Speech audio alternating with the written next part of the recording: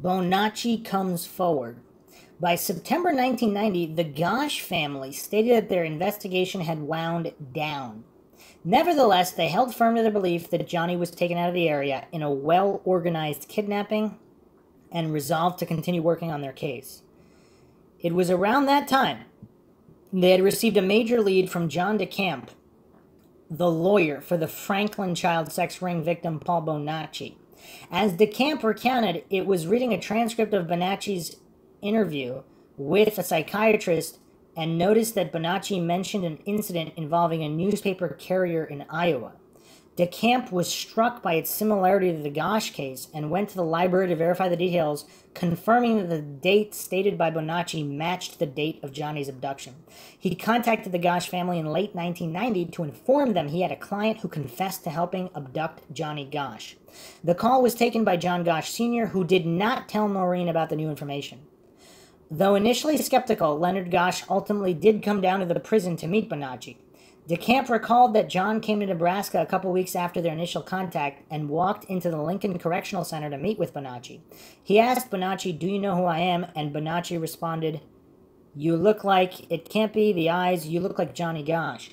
John came away from the meeting believing that Bonacci was sincere and telling the truth. Around the time John met with Bonacci in prison, he hired Omaha private detective Roy Stevens to check out Bonacci's story. Stevens spent hundreds of hours interviewing Bonacci and tracking down leads in Nebraska, Iowa, Minnesota, and Colorado that Bonacci provided. Bonacci described to Stevens how a man named Emilio, who made his living abducting and selling children, brought him to Des Moines to help abduct Johnny Gosh. Emilio was the driver of the blue car who stopped to ask Johnny for directions, and Bonacci was in the back of the car, given the task of holding Johnny down after he was shoved into the car. Two other people were also implicated by Bonacci in the kidnapping, one of whom who was a local contact in Des Moines. The night before, they stayed at a hotel in Des Moines. Going from a skeptic of Bonacci's to a believer in his account, Stevens insisted that Bonacci hasn't told me anything that hasn't been true. I wonder how much investigation was done. So at the hotel, did they give fake names? They weren't able to track these guys from the hotel? Or they paid cash, whatever? Noreen Gosh did not learn about Bonacci until March 91, although accounts differ on whether it was her husband or Roy Stevens who first informed her. The account in which her husband was the one to inform her contains what is likely a false explanation of why Noreen was not in the loop regarding Bonacci from the beginning, giving more credibility to the account in Noreen's book that it was Stevens who first called her about Bonacci's confession and visited Des Moines to show her tapes of Bonacci interviews.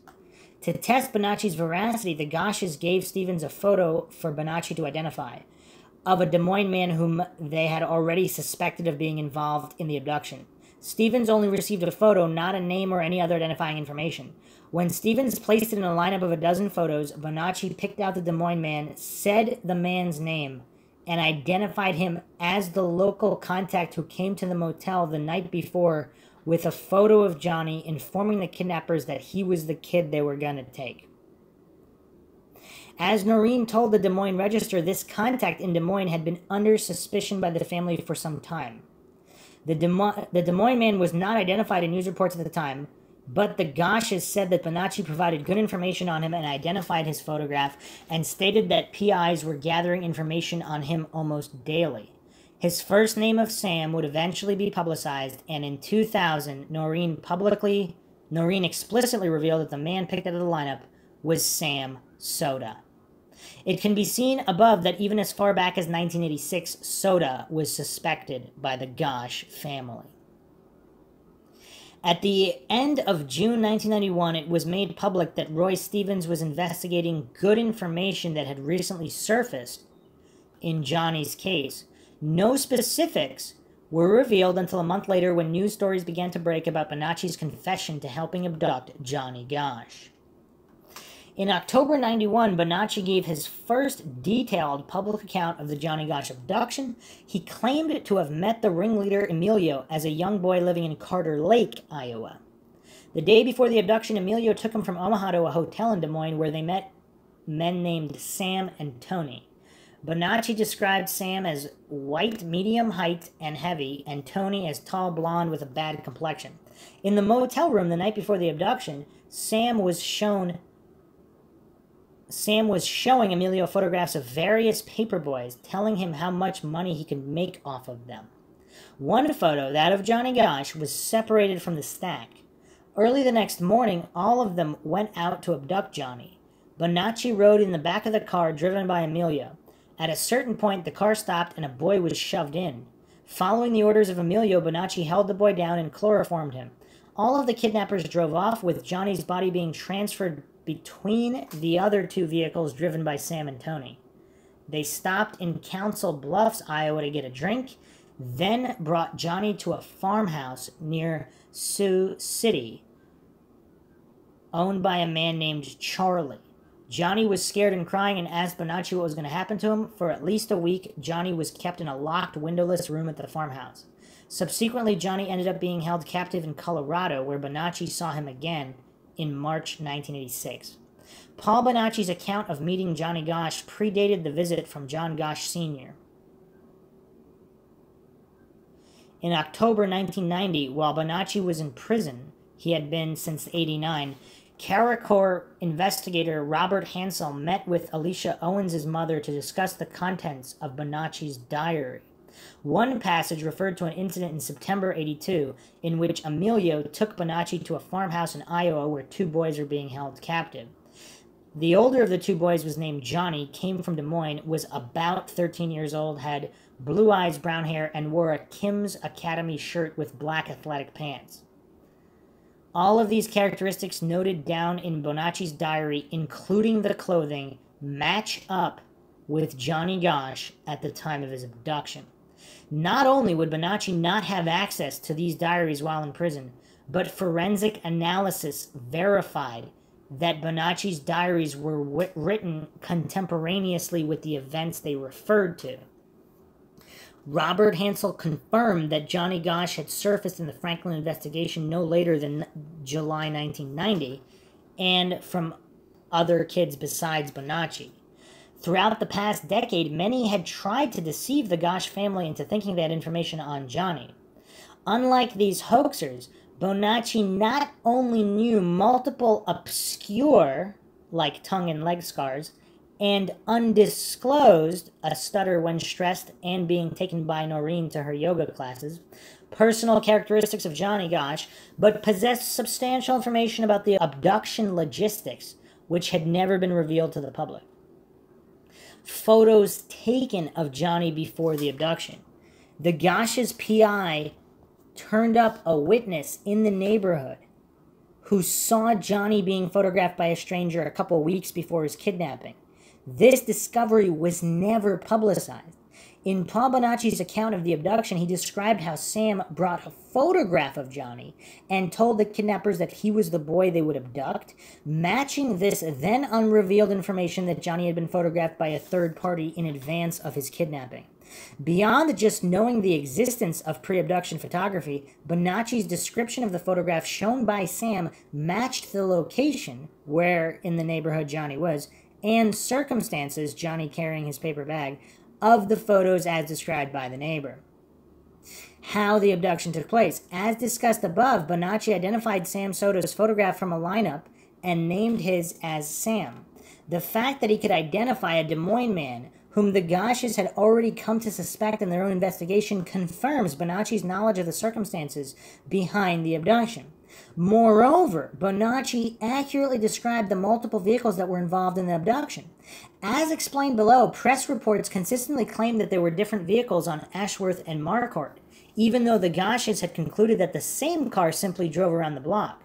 Bonacci only described one blue car that approached Johnny and then drove around the block to abduct him, contradicting most public reports but matching what private investigators had found. Aside from the car publicly mentioned by police, the Gosches' private investigators also discovered a van that had been in the neighborhood, and Bonacci knew about it. Noreen described how one of her investigators spoke to a man who noticed something very strange on the morning of the abduction. A van was sitting parked on the street with its motor running. After some time, a car drove up. The passengers of that car transferred a large object with a blanket into their van, Then both vehicles left. What? That's crazy. Bonacci independently matched these unpublicized details in his own account of the abduction, mentioning a van driven by Tony that they transferred Johnny's body into. He also described there being a station wagon near the scene of the abduction that was driven by Sam. According to Noreen, the Iowa DMV confirmed to her that Sam Soda did own a vehicle matching Bonacci's description.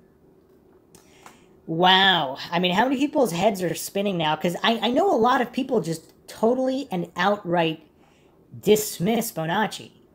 But, like, he just keeps nailing all these details. Like, it's, how can you just discount this? It's crazy. Johnny Gosch was here at a Denver restaurant. Bonacci's story to Roy Stevens, given in late 1990 and early 1991, involved Johnny being taken to Colorado.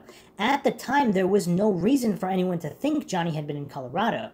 Then, in the summer of 1991, family friends of the Gosches who were at a Mexican restaurant in Denver noticed Johnny Gosch was here written on the bathroom wall. This was a remarkable after-the-fact validation of Bonacci's claims regarding Johnny's whereabouts. After this sighting made its way back to the Gosch family, Roy Stevens went to check out the lead. He took several photos of the restaurant, including its exterior and the bathroom wall. When Bonacci was shown a picture of nothing but the restaurant from the outside, he accurately described the distinctive interior and recounted how he, Johnny, and another boy were painting their nails, then went into the bathroom and wrote on the wall using their red nail polish. Indeed, the message turned out to have been written with red nail polish, validating Bonacci's scenario of being with Johnny. I mean, that's definitely a specific thing to write with. Most people would say marker or whatever, pen. I mean, nail polish, wow. Bonacci had also received many letters during his incarceration which referred to J.G. or Johnny Emilio and the COL. These were, according to Bonacci, sent to him by former victims of the Franklin Ring. One letter, postmarked June 1990 from Sacramento, referred to J.G. getting face surgery and going back to blonde, and that stated the colonel is gone to Mexico and took J.G. with him. And again, is it just coincidentally that there's this other John Gosch who died in Mexico, whose body turns up in Mexico? Another letter alluded to the other missing boys from Des Moines, like Eugene Martin, stating that J.G. was not the only boy we got from D.M. Following his revelation of it to Roy Stevens, Bonacci showed Stevens a letter discussing the 1986 graffiti at the Mexican restaurant in Denver, which included the excerpt, "I remember the restaurant in Colorado. We painted our nails, and I wrote on the wall with J.G." All right, so we're going to go even further into MindShock land now here. I mean, you cannot make this stuff up. I mean, I don't know how people just discredit all of this, but the coincidence stacks are so high. So, the first America's Most Wanted episode on the case airs November 92. Jimmy Gibson comes forward in early 1993. He meets with Noreen. He stays in various places such as Nebraska with DeCamp and Reverend Morrow, the Gosch hobby farm outside of Woodward, Iowa, and perhaps Mary Schmidt's Hotel in Deadwood, South Dakota. Subsequent episodes of America's Most Wanted air, which interview Jimmy and visit the house in Colorado. The Charlie Kerr farm surveillance is ruined by Leonard John Gosch, divorced not long after, hobby farm in Dallas County, Iowa. Okay, so what is this all about? So Charlie Kerr is this supposed Chuck, Charlie, whatever. This is where some believe Johnny and others were taken immediately after the abduction. So Leonard John Gosch, Johnny Gosch's own father, is alleged to have warned Charlie Kerr that he was going to be arrested. And this is what caused, basically, the incident that caused the divorce. Now, this is just completely mind-shocking.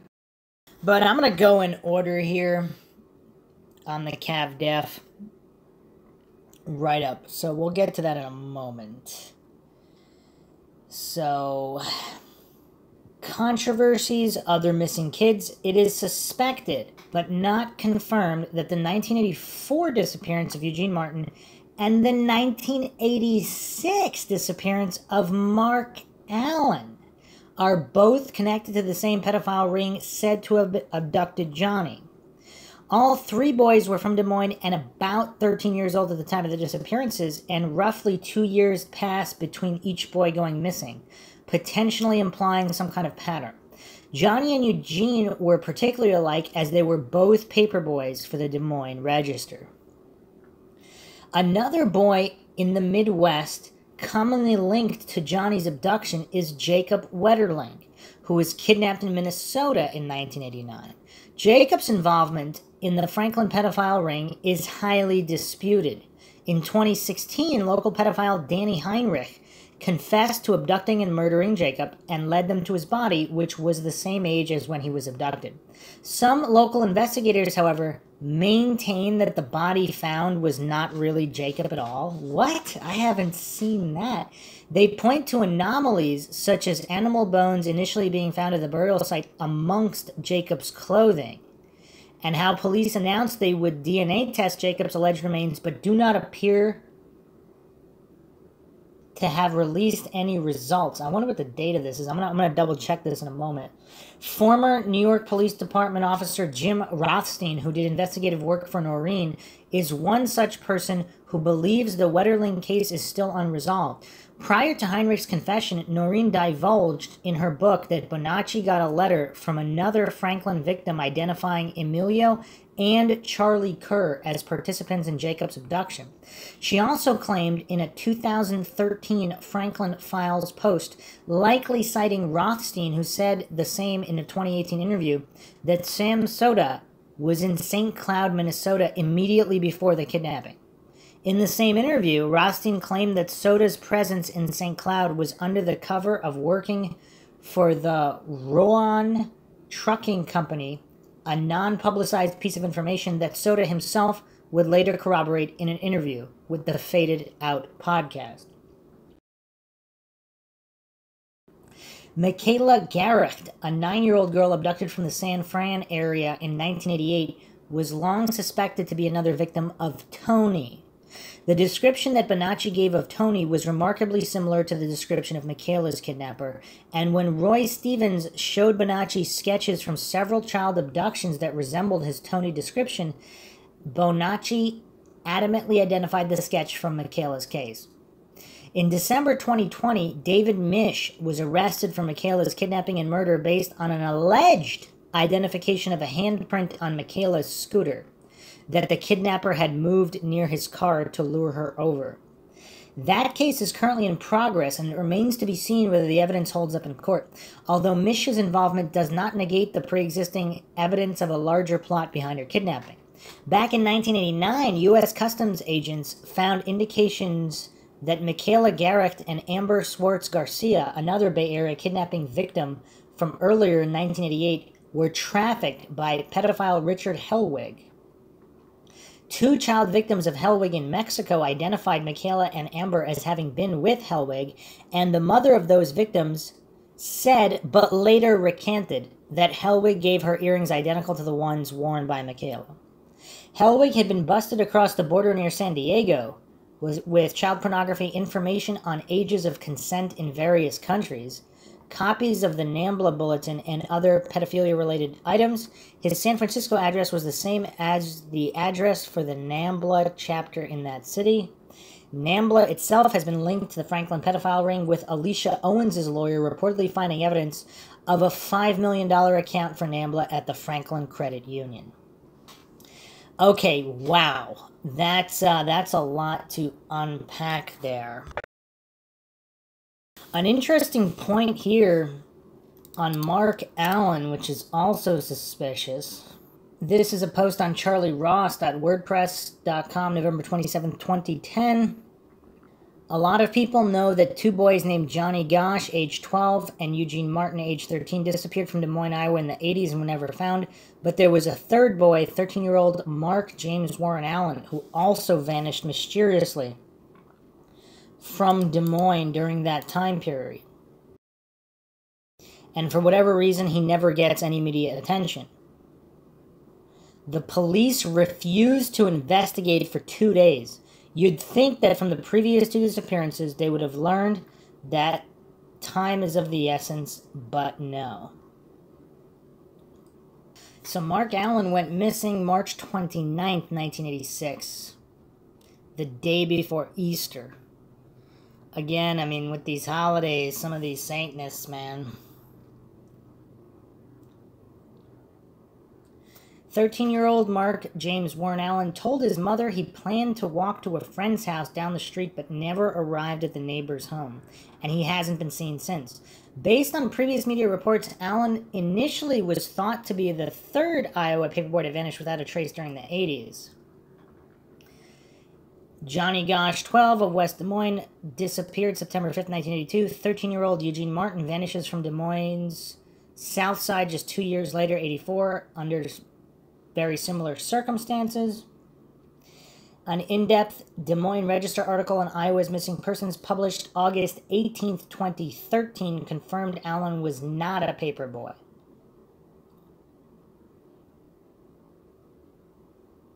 Teen was handful, shifted back and forth. Mark's mother, Nancy Allen, admitted her son had been a handful.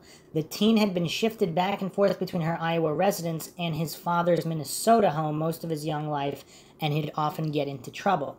But in late November 2010, a week normally filled with family get-togethers, shopping, and holiday activities, Nancy took time to speak with WHO TV Channel 13's Aaron Brillback about what it's like waiting so many years for answers and wondering about the fate of a young son who never quite seemed to fit in. It was hard because he had been living with his dad for a while, then came back and lived with me, Nancy said. November 25th, 2010. His younger brother and older sister were real close, and he wanted to be in there in tight. They never got a chance for that to happen. The night before Easter 86, the teen left his Southwest Emma Avenue home to hang out with friends and perhaps take in a movie just as his siblings prepared for a pizza dinner. He walked out the door and the kids were getting ready to have pizza, and I'll never forget it as long as I live. Allen told Brillback, the last thing he said to me as he walked out the door was, "Save me some pizza, Mom. I'll be hungry when I get home."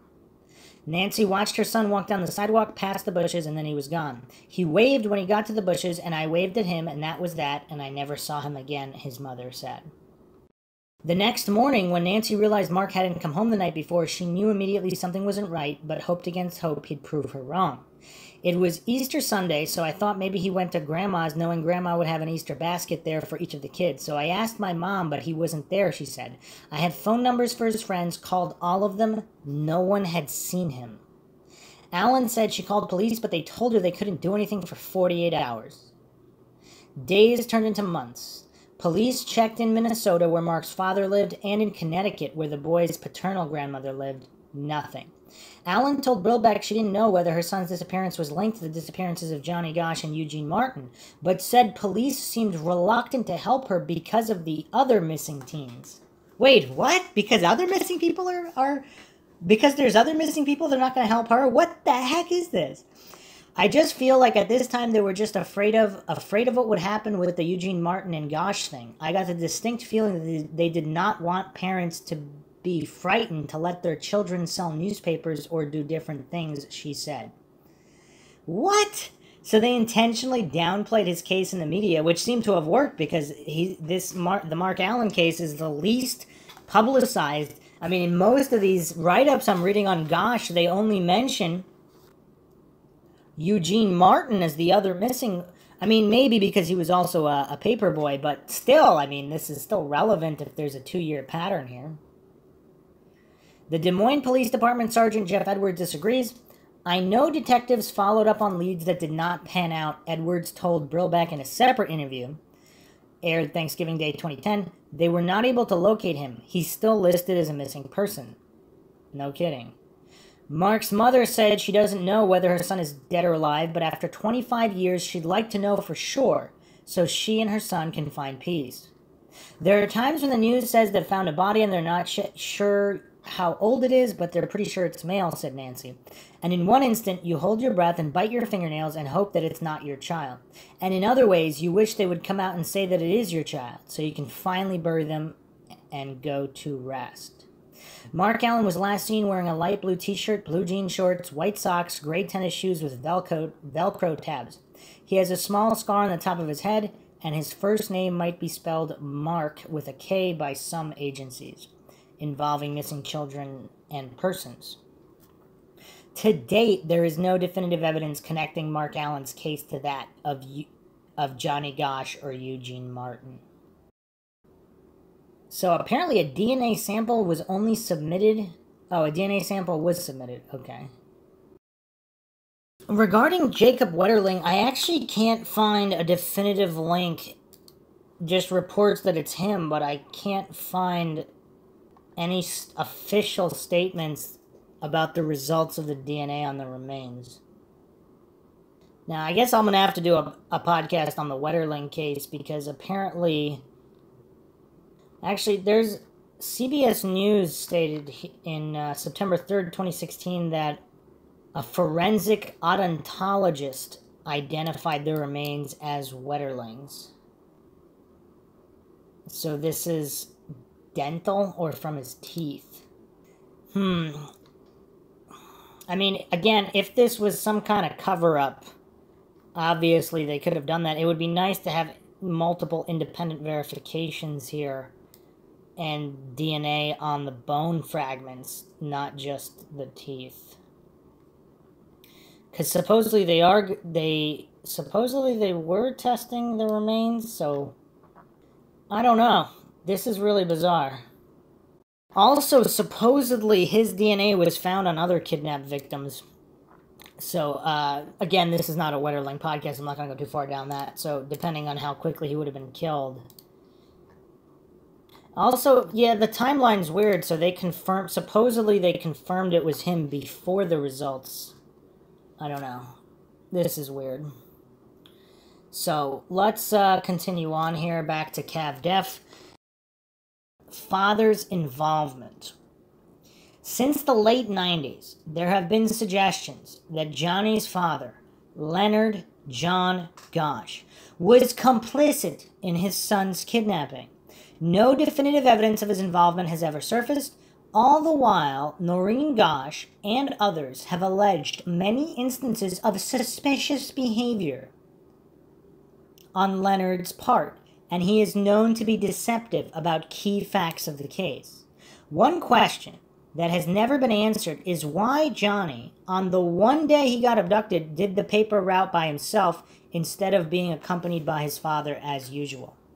As Noreen stated in 1988 and in her 2000 book, Leonard always went with Johnny on Sunday mornings, and Leonard himself said this in the film Who Took Johnny, that, quote, I was with him every Sunday morning except that particular Sunday morning that he was kidnapped, end quote.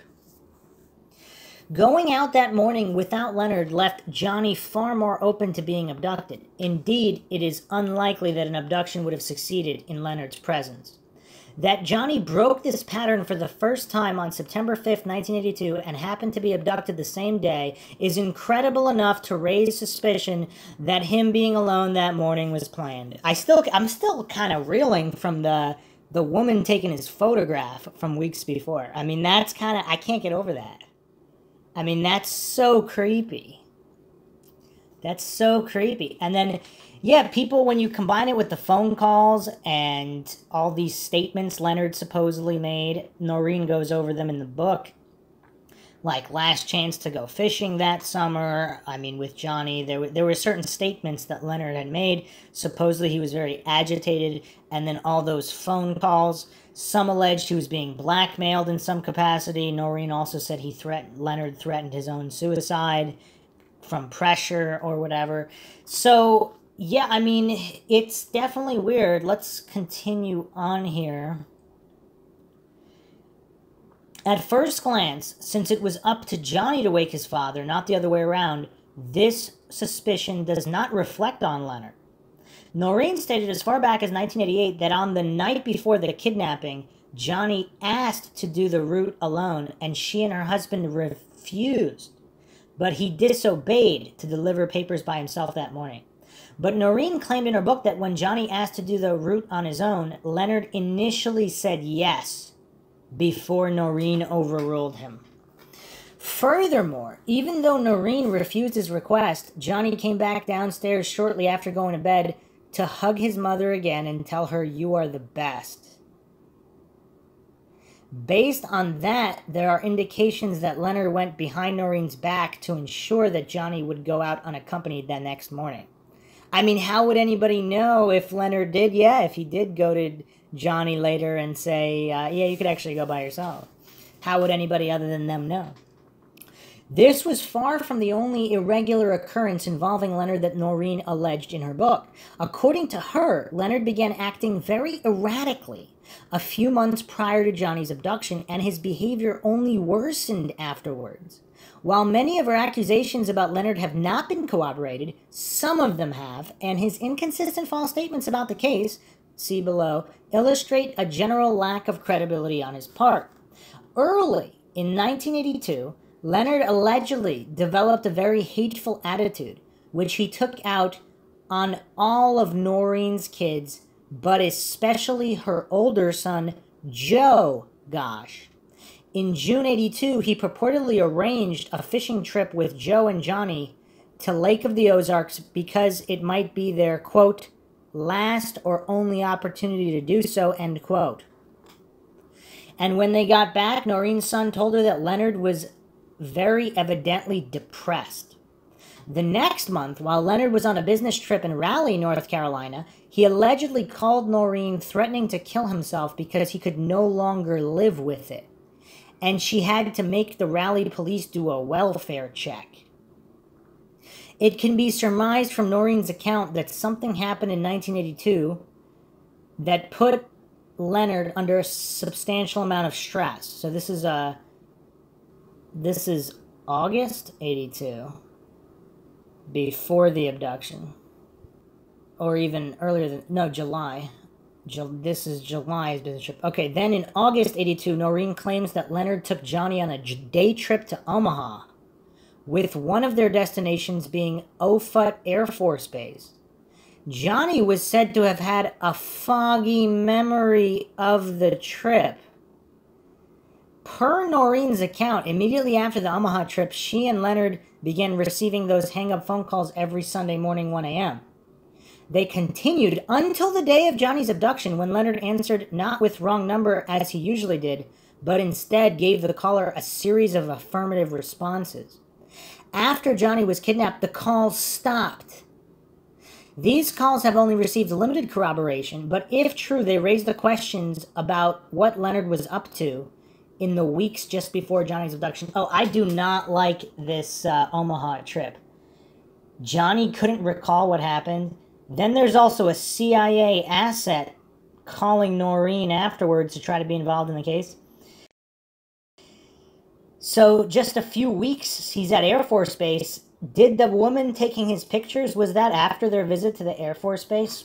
What kind of personnel at the Air Force Base might have seen Johnny?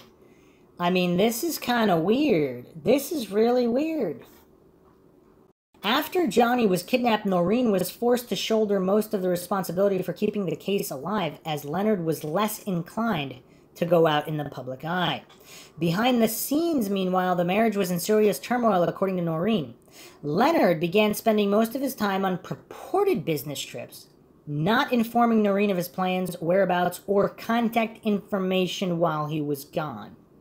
Much of his time away was spent in Lincoln, Nebraska, and Omaha, Nebraska. There's Omaha again. They did still make public appearances together on the case, but some of them turned disastrous. Following an event near Davenport, Iowa, August 17, 1984, they were invited to, Leonard severely beat Noreen, an accusation corroborated by Scott County Sheriff's Deputy Sam Raley. Wow. After Franklin scandal victim Paul Bonacci confessed his involvement in Johnny's abduction, his attorney, John DeCamp, informed the Gosch family, but Noreen has accused Leonard of hiding this information from her. It was acknowledged even back in 1992 that Leonard checked out Bonacci on his own for several months before Noreen found out, and Leonard confirmed in 2018 interviews that he visited Bonacci in prison with John DeCamp and private investigator Roy Stevens, but not his wife. The question is whether Leonard's intent was to inform Noreen about Bonacci eventually, or keep the information hidden from her indefinitely. While the 92 article claims that it was Leonard who ultimately informed her about Bonacci, there are doubts about how accurately it describes Noreen and Leonard's motivations. It claims that Leonard checked out Bonacci during a period of 6 or 7 months from late 1990 to March 91, when Noreen had completely shut down on the case.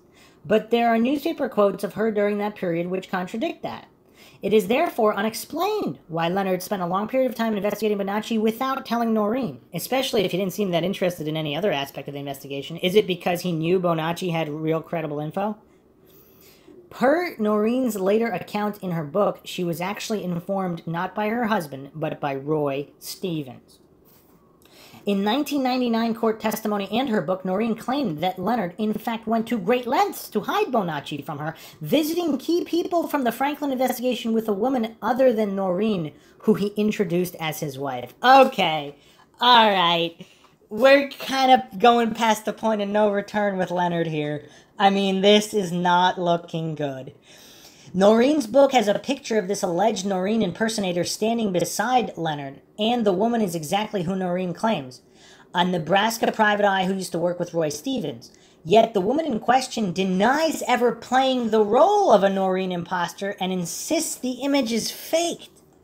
There is no definitive proof either way at the moment. If, however, the image is authentic, then it is clear that Leonard did have someone impersonate his wife, which certainly indicates an intent to deceive Noreen. See, this is kind of weird, though, because if this is just a woman who works with Roy Stevens and unbeknownst to her, Leonard just introduced her as his wife and she didn't, whatever, it was an awkward moment and she didn't jump in to clarify, etc. But why would she claim the image is faked? I mean, that's a bridge too far there. And now can Roy Stevens be trusted? But then again, he uncovered so much of this. Why wouldn't he be? I mean, I don't know. A lot of this does not make any sense. The final alleged incident between Noreen and Leonard had to do with the investigation of Charlie Kerr, on whose Iowa farmhouse Johnny was said to be held for a brief period of time following his abduction. Bonacci only knew Kerr by his first name, Charlie, but according to Noreen, he was able to draw a picture which Roy Stevens matched to Kerr with the help of Sioux City authorities. Kerr was described by Noreen as having a lengthy rap sheet for sexual offenses against children. The county attorney in Sioux City then purportedly arranged for a months-long surveillance operation on Kerr. One day in 1993, the county attorney informed Noreen that they were about to arrest Charlie Kerr, and she told her husband, believing she could trust him. Later that day, Noreen got an angry call from the county attorney, saying that Leonard had driven up to Kerr's trailer and gone inside to speak with him, which resulted in Kerr fleeing the area before they could arrest him.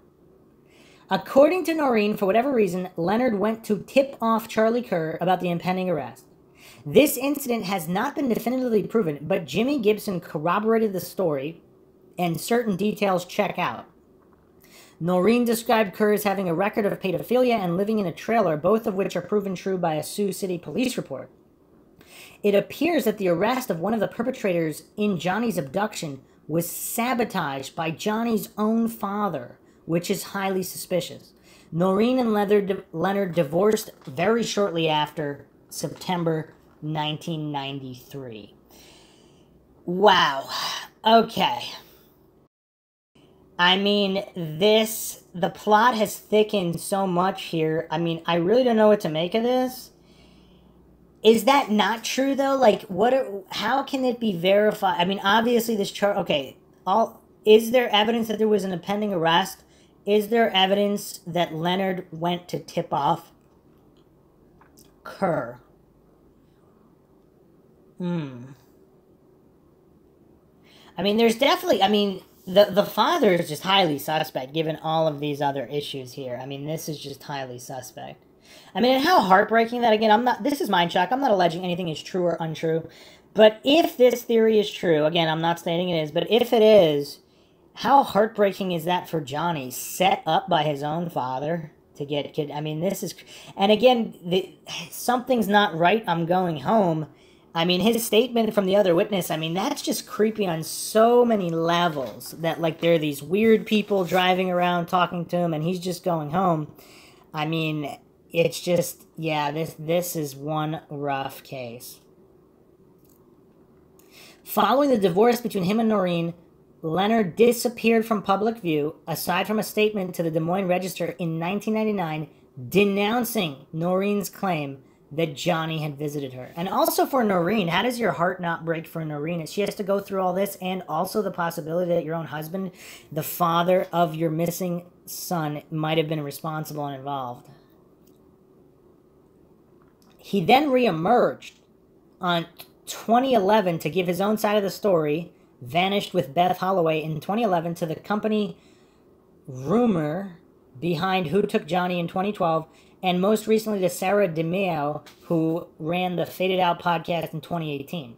Leonard insisted that Noreen and Paul Bonacci's versions of events was untrue. However, numerous statements that he made were at odds with the established record and even his own prior statements. Flip-flop on Paul Bonacci. Leonard told Sarah that he knew Paul Bonacci was lying from the very first meeting. He claimed that he asked Bonacci how tall Johnny was, and Bonacci responded that Johnny was 5'2", even though Johnny was a big kid for his age at 5'7". Then, according to Leonard, he spoke to a prison guard who informed him that Bonacci's cell was full of newspapers about the Gosh case, proof that Bonacci was studying the details of the case to insert himself into the story. But then how did he not memorize the height? No corroboration exists for Leonard's account to Fade It Out, and much of it is explicitly contradicted. In Bonacci's diary, he estimated Johnny's height to be 5'5", which is very close to accurate. Furthermore, what Leonard told Sarah about Bonacci immediately exposing himself as a con man contradicts his own statements from 1991 and 1992. Most egregiously, in April 92, he held a press conference at John DeCamp's office endorsing the Franklin cover-up, which lauds Bonacci as a credible witness in the Gosh case, and said, "Paul told my wife and I things we've never told anybody." On Inside Edition, Leonard called law enforcement's refusal to interview Bonacci a major cover-up and pushed back against law enforcement accusations that Bonacci was a pathological liar. It is also weird, though, like, if he was responsible, was he just going along to get along and then he flip-flops later? I mean, there's a lot that doesn't make sense here. Lie about going home immediately upon finding Johnny's wagon. In recounting the morning of September 5th, 82, Leonard said on Faded Out that as soon as he found Johnny's wagon abandoned, he knew something was wrong and quickly headed home to have Noreen call the police. This has been a fairly consistent part of Leonard's story, also being told by him in America's MIA Children 1992 and Who Took Johnny 2014. Yet, a September 6th, 1982 news article says that after neighbors called the Goshes at 7:45 a.m. asking where their Sunday papers were, Leonard went out and found the wagon, realized Johnny was missing, but delivered all of Johnny's papers before calling the police at 8:30 a.m. That's super weird. The 8:30 a.m. time is corroborated by the police report, and also indicates that Leonard's account of coming home immediately upon finding the wagon is false unless the neighbors called after 8 a.m., far later than has ever been claimed. Claim that sometimes Johnny went alone on Sunday mornings. Leonard stated during his Faded Out interviews that he did not accompany Johnny on his paper route every Sunday morning, just the vast majority of them. As detailed above, both Noreen, as far back as 1988, before any conceivable motive to make Leonard look bad after the divorce, and Leonard himself contradict that, stating that Leonard always accompanied Johnny except on the day Johnny was abducted. Disavowing the proofs of life for Johnny. When asked about it by Sarah, Leonard responded that he never believed any of the occurrences supposedly indicating Johnny was still alive, sightings, dollar bills, etc., were actually Johnny. Yet in the 80s, Leonard clearly viewed these proof of life as authentic. He was right alongside Noreen at an 85 press conference where they both announced the I Am Alive dollar bill, including the verification of Johnny's handwriting. At the press conference, Leonard called the dollar bill a source of additional hope that Johnny was alive. In the 84 documentary, Kidnapped by a Stranger, when asked about the evidence that Johnny was still alive, Leonard cited phone calls made to Noreen as well as the Oklahoma sighting, which he explained in great detail. The origin of the Emilio sketch and name. Leonard made two strange claims about the kidnapper more commonly known as Emilio. The widely distributed sketch came not from the Gosches but from the police. And the name Emilio originated not from Paul Bonacci but from the Gosches' private investigator Dennis Whalen. An old Des Moines Register article shows that the Gosch family held a press conference in November 1982 where they unveiled two sketches of the kidnapper they had commissioned, which are the same sketches still in use today. Police insisted that their sketch was similar to the Gosches, but the police sketch was not released. Why would it not be released? Leonard was also even quoted in the article as criticizing the sketch made to police, claiming that the witnesses considered it very inaccurate. As for the origin of the name Emilio, no evidence exists that anyone used the name prior to Bonacci, and Leonard did not explain how Bonacci would have come across a name used by their private investigator. If Whalen and Bonacci did use the same name, it was almost certainly independently, which only strengthens Bonacci's credibility. Curiously, Bonacci described Emilio as selling children at auctions, and Whalen was known to have attended one such child auction while searching for Johnny. The Sam Soda rehabilitation. Despite Sam Soda having been a person of interest for the Gosches since very early on in the investigation, all that Leonard recounted about Sam on Faded Out was that he did some investigative work on the case and had mafia connections. Well, with a name like that. It cannot be credibly asserted that Leonard was unaware of Sam being a prime suspect in the abduction, because he co-authored an opinion piece with Noreen which called the local man in Des Moines named Sam a longtime suspect who Paul Bonacci had accurately identified. This attempted rehabilitation of Sam Soda's image is part of a larger issue. The multitude of inconsistent statements by Leonard demonstrates a severe lack of credibility on his part. Leonard's motives for repeatedly misrepresenting the facts of the case are unknown. The apparent intention, however, is to rewrite history in a very self-serving manner. All of Leonard's inconsistencies revise the facts of the case in a particular direction, erasing details that might portray him in a suspicious light, i.e., Johnny having never done the route before, him delaying the call to police, attacking claims by Noreen, the proofs of life, Sam Soda's guilt, and attacking evidence of the Franklin connection, Paul Bonacci accurately describing Johnny Emilio origin. As for why denying a link to Franklin might be self-serving for Leonard, that gets to the darkest allegations that have been levied against him.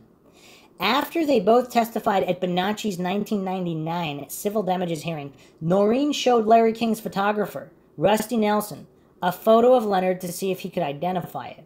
The photo itself had no other information attached to it. Nelson responded that he had seen the man before in Larry King's office at the Franklin Credit Union. He also recognized the man as having been at the Max, a gay bar in Omaha that King would frequent to find child prostitutes, where he originally recruited Nelson. Rusty Nelson's identification of Leonard implicated Johnny Gosch's father as a likely participant in the Franklin pedophile network. Wow. I mean, this just gets more and more mind-shocking. I was not prepared for this level of mind-shock. Noreen claimed to receive additional confirmation of Leonard's involvement in the Franklin milieu from a West Des Moines co-worker of hers. This co-worker was a young man who had grown up in Omaha. According to Noreen, he kept looking at her while on the job, and when she went to the stockroom, he followed her inside, asking to speak with her. Noreen's co-worker recounted how, as a teenager, he used to go to the Omaha club called The Mark. While at The Mark, Larry King attempted to recruit him for child pornography and prostitution, and Leonard was also seen there multiple times. The club allegedly was well known as a place where pedophiles could pick up young boys and young girls. More claims linking Leonard to Franklin soon came out directly from Omaha child abuse victims.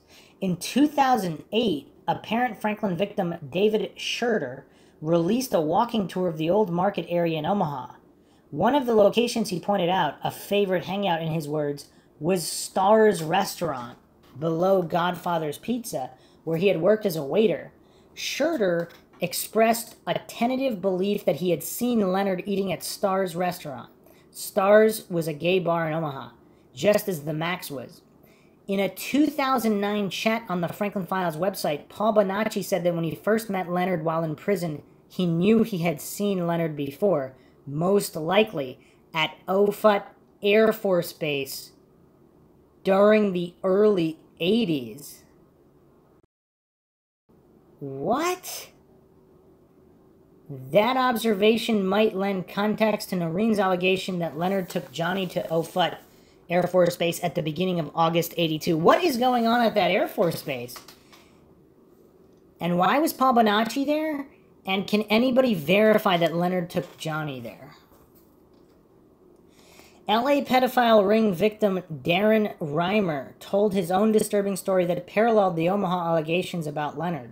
In '74, at the age of 10, Darren ended up getting drawn into a well-connected pedophile group involving child prostitution and the production of child pornography. He was one of many children forced to act in pornographic films and photo shoots and sexually service men who appeared to be quite wealthy.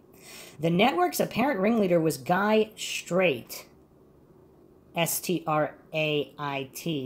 a Hollywood resident who jumped bail after his 1973 arrest for selling child pornography with D.O.M. Lyric and did not resurface publicly until 1976. Strait admitted to knowing other pedophile ring operators in the 70s like John Norman. Locations all around Inglewood, California and Santa Monica, California were sites for this abuse, and one location in particular was a nightclub called the Green Horse, allegedly a location where men would go to pick up children for sex. Darren was adamant that Leonard John Gosch was one of the men who he saw at that nightclub. He claimed that upon seeing a photo of Leonard for the first time, he had a flashback to his own experience back in 1974 at the Green Horse. So where was Leonard living in 1974? I mean, where? Though he first experienced this around 2008 when he began studying Franklin, he still experiences these flashbacks when shown a photo of Leonard in 2018. Noreen had allegedly confirmed to Darren that Leonard, whose job involved taking business trips across the country, did in fact visit Los Angeles. This mentions Leonard being at a nightclub where adult pedophiles sought out kids corroborates the claims about his activities in Omaha. Because Darren's experience was in Los Angeles in 1974, his story implies that Leonard was involved in a nationwide pedophile group for a substantial amount of time before Johnny's abduction. Darren also related what he heard from Jimmy Gibson, a Franklin victim who appeared on America's Most Wanted and was active on websites about the Franklin and Gosch case. After Jimmy came forward to America's Most Wanted in '93, he stayed at many residences throughout the Midwest, one of which was Leonard's hobby farm northwest of Des Moines. The overall credibility of Jimmy Gibson is its own controversial issue, but key aspects of his story have checked out, including the existence of Leonard's hobby farm, which Jimmy was the first person to mention. Jimmy painted a highly unfavorable picture of Leonard, claiming that Leonard was violent and even tried to rape him on one occasion. He also corroborated Noreen's account of Leonard sabotaging the county attorney's arrest of Charlie Kerr. According to Jimmy, Kerr had blackmail material on Leonard regarding a criminal enterprise they were both involved in. Kerr had gotten wind that he was about to be arrested and threatened Leonard that he would implicate him too if he got busted. So on the planned day of the arrest, Leonard got in his car and brought Jimmy along with him to drive to Kerr's home. Jimmy said that Leonard initially planned to shoot Kerr out of anger, but he talked Leonard out of it. Leonard Gosch instead just ended up tipping off Kerr about the impending arrest. Although Leonard apparently told Jimmy that the criminal enterprise Kerr was blackmailing him over was illegal gambling, there's a good chance of that being a euphemism for child trafficking. Kerr was clearly implicated as owning a safe house used to store trafficked kids. Furthermore, Leonard was most likely only able to tip off Kerr because Noreen told him of the impending arrest, and she in turn must have heard about it from the county attorney, who would not have informed her unless their investigation was related to the abduction of Johnny, again indicating that Kerr was being investigated for child trafficking. Jimmy's story then indicates that Kerr and Leonard were both acquainted through a pedophile ring, and Kerr was able to blackmail Leonard with evidence of his involvement. Back in 2004, when he was posting under the name CPP Web, Jimmy claimed that, just like Noreen alleged in her book, the Gosch home did receive a phone call in the early mornings morning hours of September 5th, 82, and it came from the Sioux City area. Given how Charlie Kerr is the Gosh's case main link to Sioux City and the alleged association between him and Leonard, if Jimmy was telling the truth about the phone call, Kerr is very likely to have been the caller. And for Kerr, one of the kidnappers, to be calling Leonard just before Johnny's abduction would imply that Kerr was making arrangements with Johnny's father regarding the kidnapping. Noreen has in fact claimed that Bonacci testified in court that the kidnappers had prior arrangements with Johnny's father to ensure that Johnny would be alone that morning. This does not show up in the publicly released court transcripts, but Noreen's delivery has enough authenticity, even asking her interviewer at one point, "Were you surprised when you heard that in court?" to raise the question of whether the transcripts accurately reflect the entirety of the 1999 hearing. The allegation that Kerr had blackmail material on Leonard might also, if Kerr was the one making arrangements with Leonard, explain Noreen's account of Leonard's very odd behavior in 1982 leading up to Johnny's abduction. He allegedly exhibited tremendous stress and even suicidal tendencies, consistent with the possibility that he was being blackmailed to facilitate the kidnapping of his own son. Being a longtime member of a pedophile ring, as numerous victims and witnesses claim, would easily provide such blackmail material. It is noteworthy that the array of witnesses implicating Leonard, Rusty Nelson, Noreen Gosh, Paul Bonacci, Dave Schurter, Jimmy Gibson, Darren Reimer, have their own rivalries and would not be inclined to conspire together in a hoax implicating Johnny's father. The fact that multiple people otherwise opposed to each other have made overlapping allegations about John Gosh Sr. strengthens those allegations. Obviously, however, they have not been proven definitively. Leonard's 1999 challenge to Doreen's account of Johnny visiting might have been unintentionally revealing. He insisted that if Johnny came back to West Des Moines to visit his parents, Johnny would have visited his childhood home, which Leonard was still living in at the time. Yet Leonard did not receive a visit from Johnny. For Johnny to forego visiting his old home but make an effort to track down Noreen at her new address would be bizarre, except for the possibility Leonard did not address. Johnny was specifically avoiding his father. If the visit from Johnny was real, then by Leonard's own logic, Johnny had some reason not to want to see his father. This is consistent with allegations that Leonard was involved in Franklin, something that Johnny could have easily learned by virtue of being in the same pedophile ring.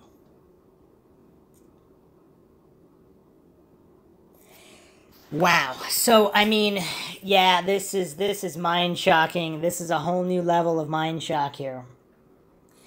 I don't know if the MindShock listeners were expecting this level of mind-shocking material. The connections here are so damning. I mean, the timeline, if it's all true, of course. If it's not true, then there's more to be explored. I mean, there's more to be explored either way. We're still not even done with this theory. There's actually a few other suspects that have nothing to do with this theory. It's hard to disprove this trafficking angle when you have this many PIs, Ted Gunderson, all of these witnesses with information that wasn't publicly released. It's tough to just completely write it off. I know a lot of coincidence theorists love to just write it off because, I mean, they are too mentally weak. You have to have a certain amount of mental strength to understand that there's this level of darkness and criminality and just straight up scumbag people in this world, and it's just not a safe world. And it's easier, of course, to believe that it's all fake, right? Because then you could just continue living in fairy tale land where it's something this bad and these vast networks couldn't exist. It's more soothing to believe that. I mean, obviously, like, I get it. It's easier to be mentally weak. Unfortunately, criminal scumbags that do these things and human trafficking does still exist.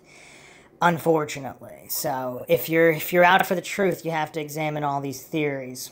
So yeah, this is obviously going to be the beginning of a series. We have so much more to go over. So I'll be continuing this in episode 2.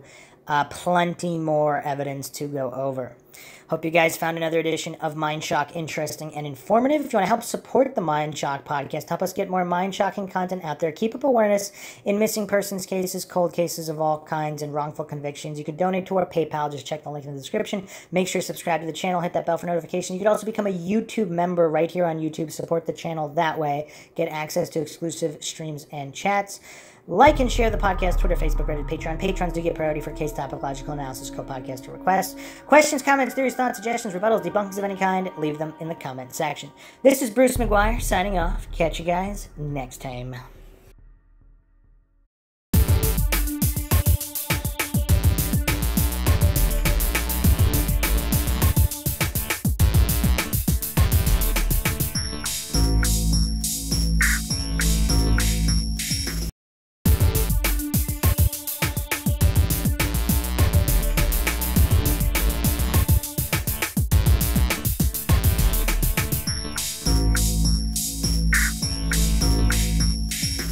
Bonacci comes forward. By September 1990, the Gosh family stated that their investigation had wound down. Nevertheless, they held firm to their belief that Johnny was taken out of the area in a well-organized kidnapping and resolved to continue working on their case.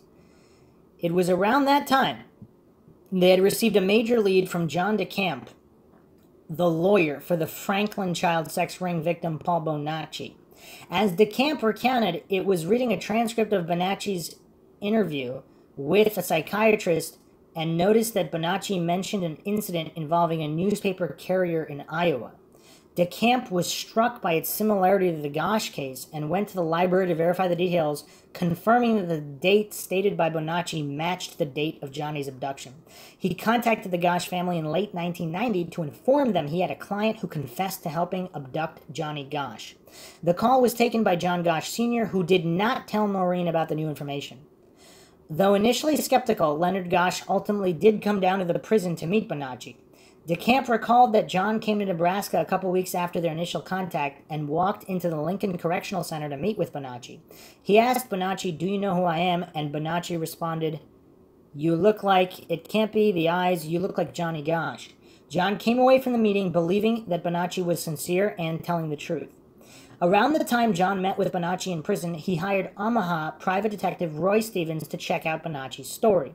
Stevens spent hundreds of hours interviewing Bonacci and tracking down leads in Nebraska, Iowa, Minnesota, and Colorado that Bonacci provided. Bonacci described to Stevens how a man named Emilio, who made his living abducting and selling children, brought him to Des Moines to help abduct Johnny Gosh. Emilio was the driver of the blue car who stopped to ask Johnny for directions, and Bonacci was in the back of the car, given the task of holding Johnny down after he was shoved into the car. Two other people were also implicated by Bonacci in the kidnapping, one of whom who was a local contact in Des Moines. The night before, they stayed at a hotel in Des Moines. Going from a skeptic of Bonacci's to a believer in his account, Stevens insisted that Bonacci hasn't told me anything that hasn't been true.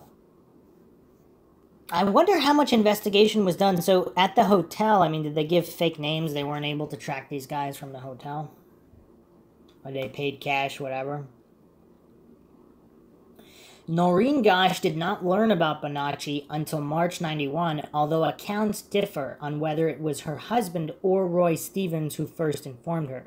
The account in which her husband was the one to inform her contains what is likely a false explanation of why Noreen was not in the loop regarding Bonacci from the beginning, giving more credibility to the account in Noreen's book that it was Stevens who first called her about Bonacci's confession and visited Des Moines to show her tapes of Bonacci interviews.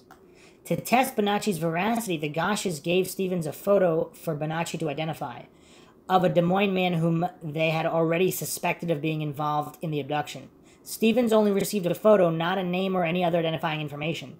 When Stevens placed it in a lineup of a dozen photos, Bonacci picked out the Des Moines man, said the man's name, and identified him as the local contact who came to the motel the night before with a photo of Johnny, informing the kidnappers that he was the kid they were going to take. As Noreen told the Des Moines Register, this contact in Des Moines had been under suspicion by the family for some time. The Des Moines man was not identified in news reports at the time, but the Goshes said that Bonacci provided good information on him and identified his photograph, and stated that PIs were gathering information on him almost daily.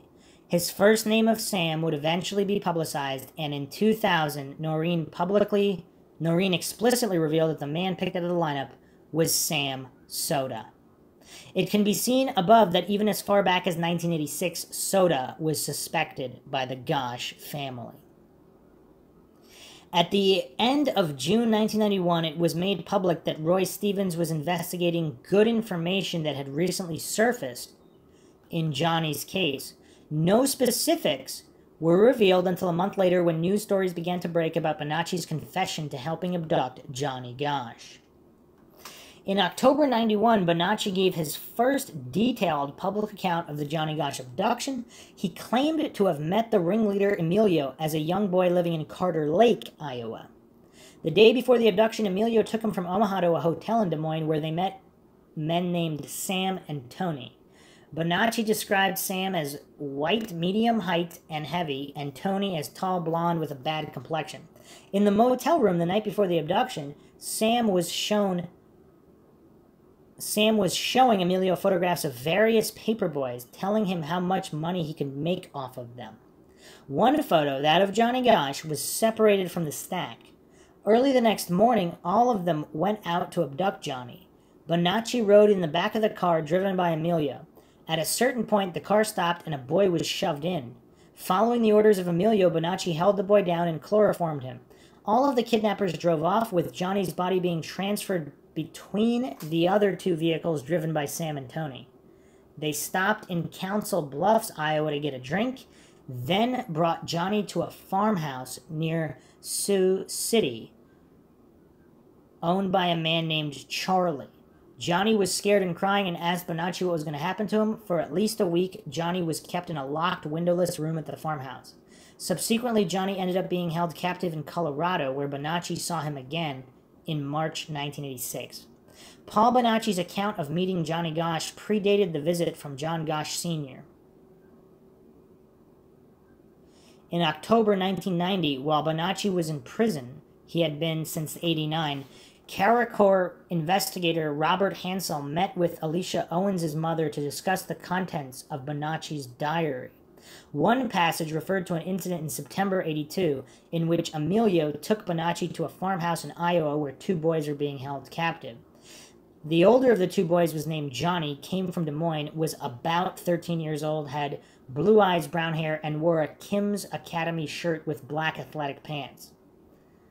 All of these characteristics noted down in Bonacci's diary, including the clothing, match up with Johnny Gosch at the time of his abduction.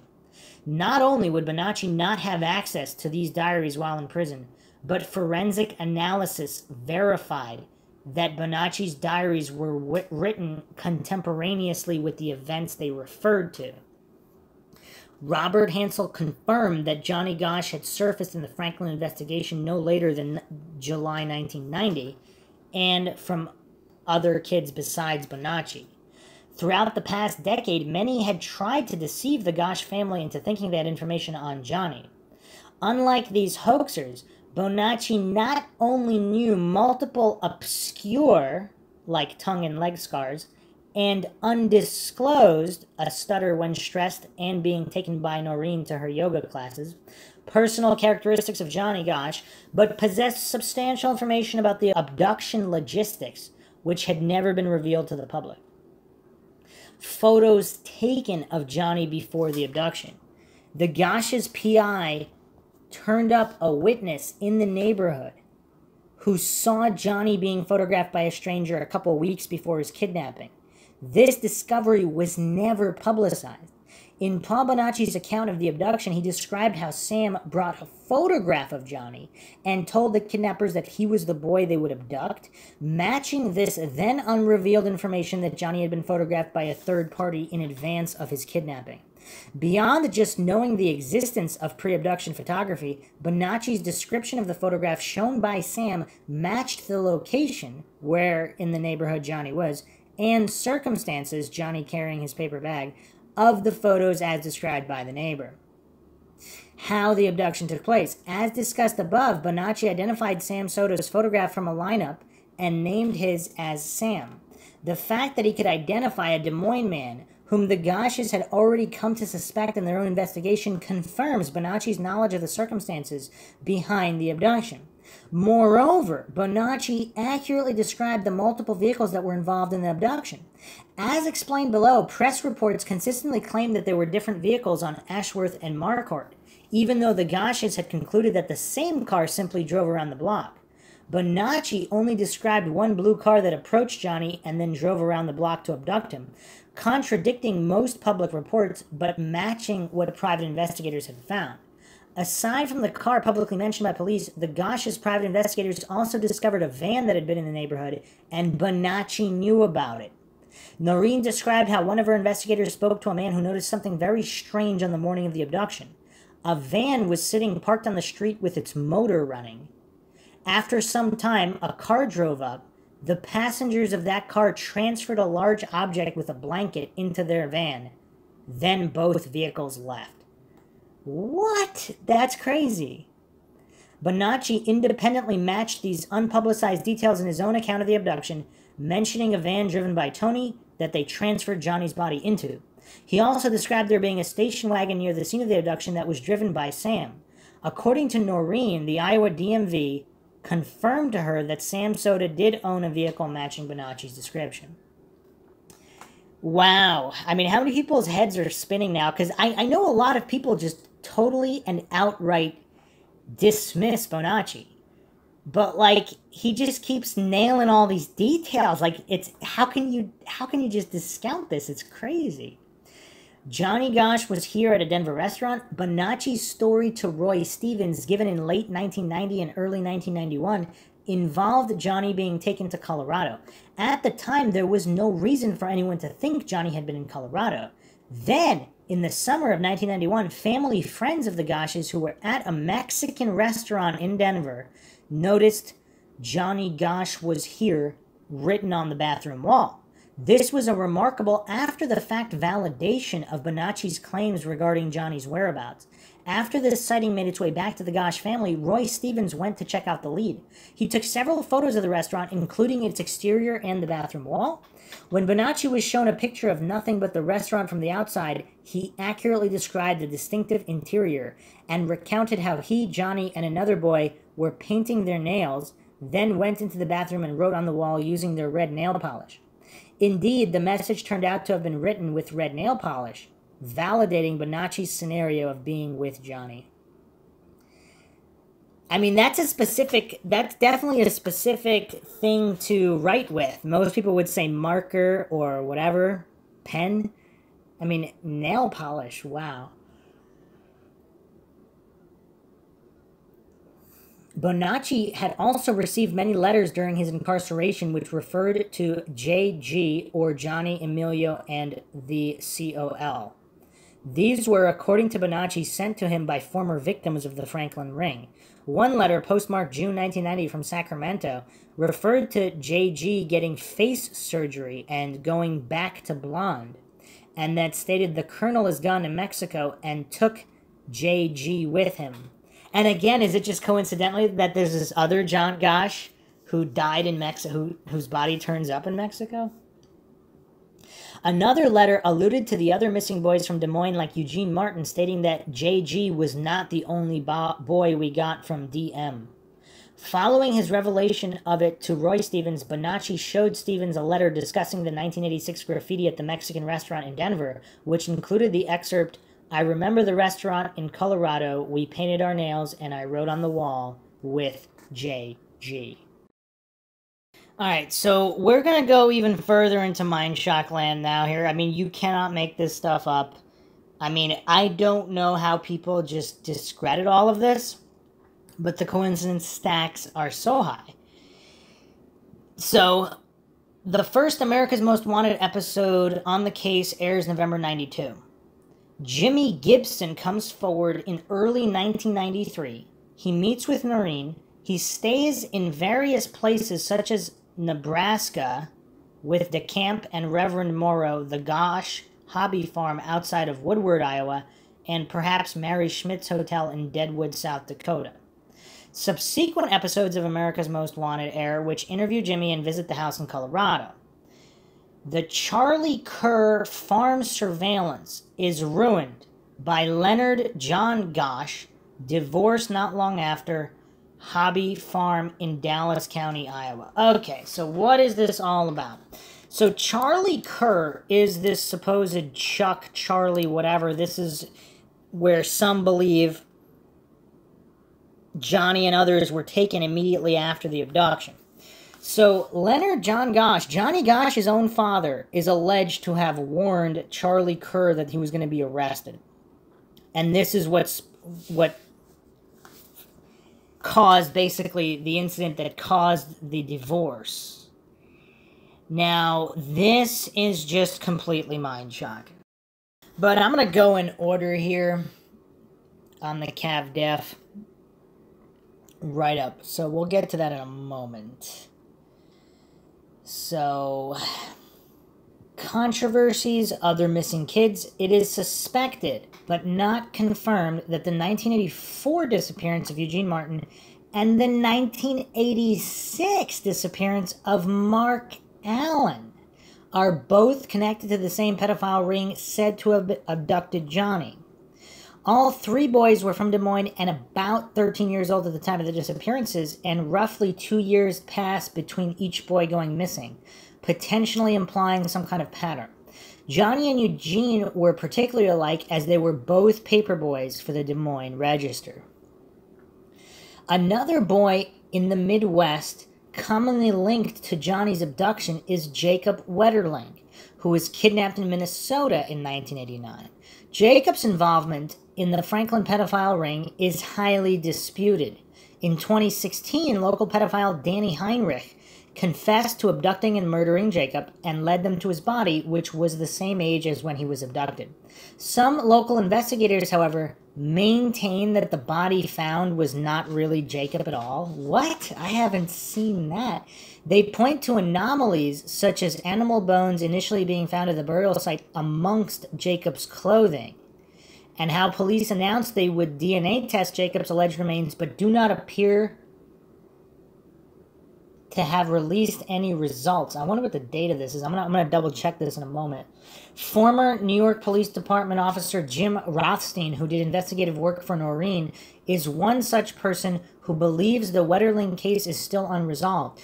Prior to Heinrich's confession, Noreen divulged in her book that Bonacci got a letter from another Franklin victim identifying Emilio and Charlie Kerr as participants in Jacob's abduction.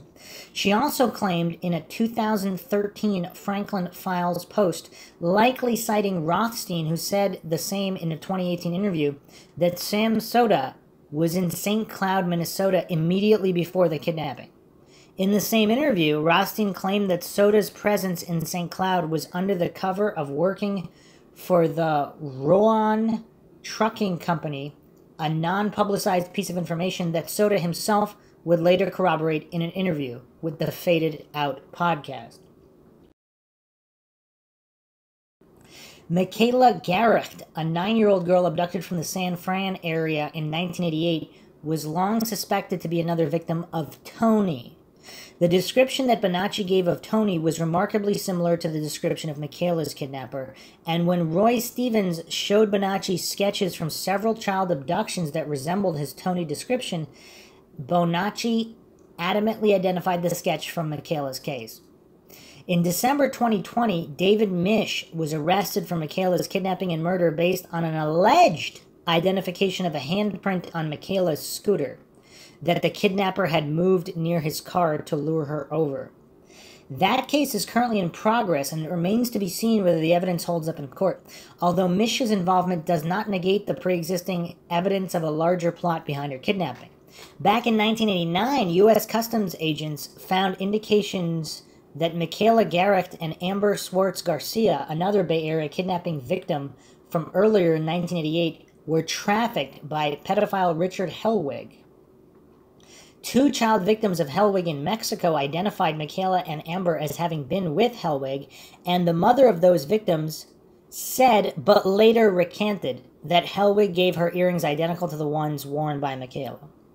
Hellwig had been busted across the border near San Diego with child pornography information on ages of consent in various countries, copies of the NAMBLA bulletin, and other pedophilia-related items. His San Francisco address was the same as the address for the NAMBLA chapter in that city.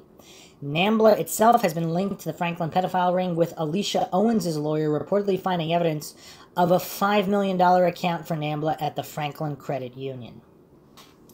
Okay, wow. That's a lot to unpack there. An interesting point here on Mark Allen, which is also suspicious. This is a post on charlieross.wordpress.com, November 27, 2010. A lot of people know that two boys named Johnny Gosch, age 12, and Eugene Martin, age 13, disappeared from Des Moines, Iowa in the 80s and were never found. But there was a third boy, 13-year-old Mark James Warren Allen, who also vanished mysteriously from Des Moines during that time period. And for whatever reason, he never gets any media attention. The police refused to investigate for 2 days. You'd think that from the previous two disappearances, they would have learned that time is of the essence, but no. So Mark Allen went missing March 29th, 1986, the day before Easter. Again, I mean, with these holidays, some of these Satanists, man. 13-year-old Mark James Warren Allen told his mother he planned to walk to a friend's house down the street but never arrived at the neighbor's home, and he hasn't been seen since. Based on previous media reports, Allen initially was thought to be the third Iowa paperboy to vanish without a trace during the 80s. Johnny Gosch, 12, of West Des Moines, disappeared September 5th, 1982. 13-year-old Eugene Martin vanishes from Des Moines' south side just 2 years later, 84, under very similar circumstances. An in-depth Des Moines Register article on Iowa's missing persons published August 18, 2013 confirmed Allen was not a paperboy.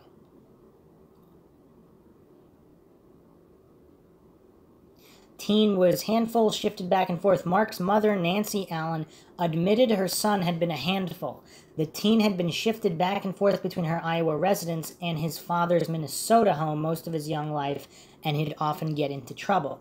But in late November 2010, a week normally filled with family get-togethers, shopping, and holiday activities, Nancy took time to speak with WHO TV Channel 13's Aaron Brillbeck about what it's like waiting so many years for answers and wondering about the fate of a young son who never quite seemed to fit in. It was hard because he had been living with his dad for a while, then came back and lived with me, Nancy said. November 25th, 2010. His younger brother and older sister were real close, and he wanted to be in there in tight. They never got a chance for that to happen. The night before Easter 86, the teen left his Southwest Emma Avenue home to hang out with friends and perhaps take in a movie just as his siblings prepared for a pizza dinner. He walked out the door and the kids were getting ready to have pizza, and I'll never forget it as long as I live.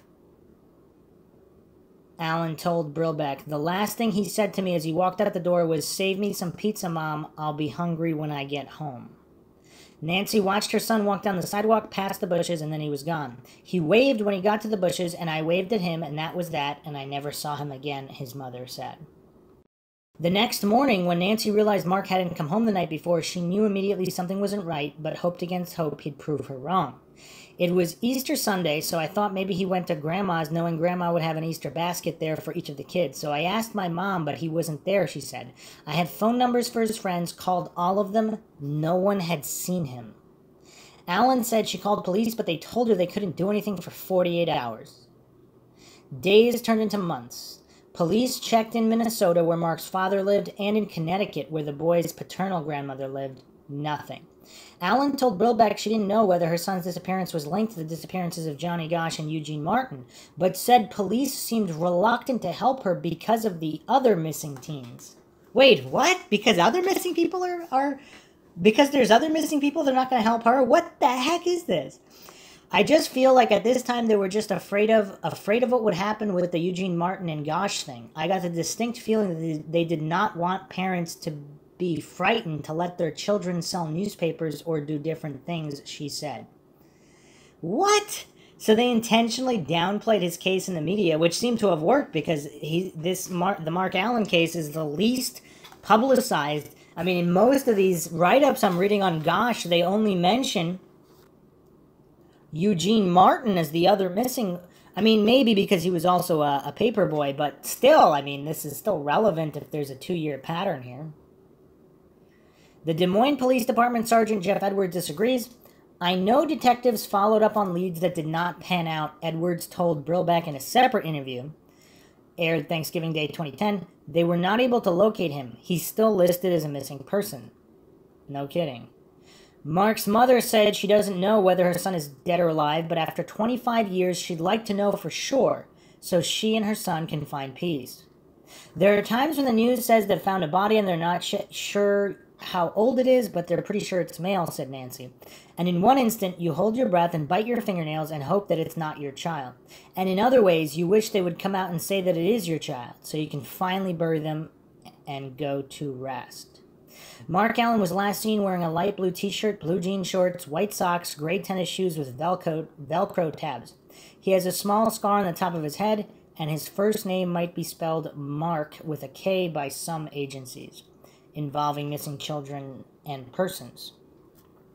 To date, there is no definitive evidence connecting Mark Allen's case to that of Johnny Gosch or Eugene Martin. So apparently a DNA sample was only submitted. Oh, a DNA sample was submitted. Okay. Regarding Jacob Wetterling, I actually can't find a definitive link. Just reports that it's him, but I can't find any official statements about the results of the DNA on the remains. Now, I guess I'm going to have to do a podcast on the Wetterling case because apparently...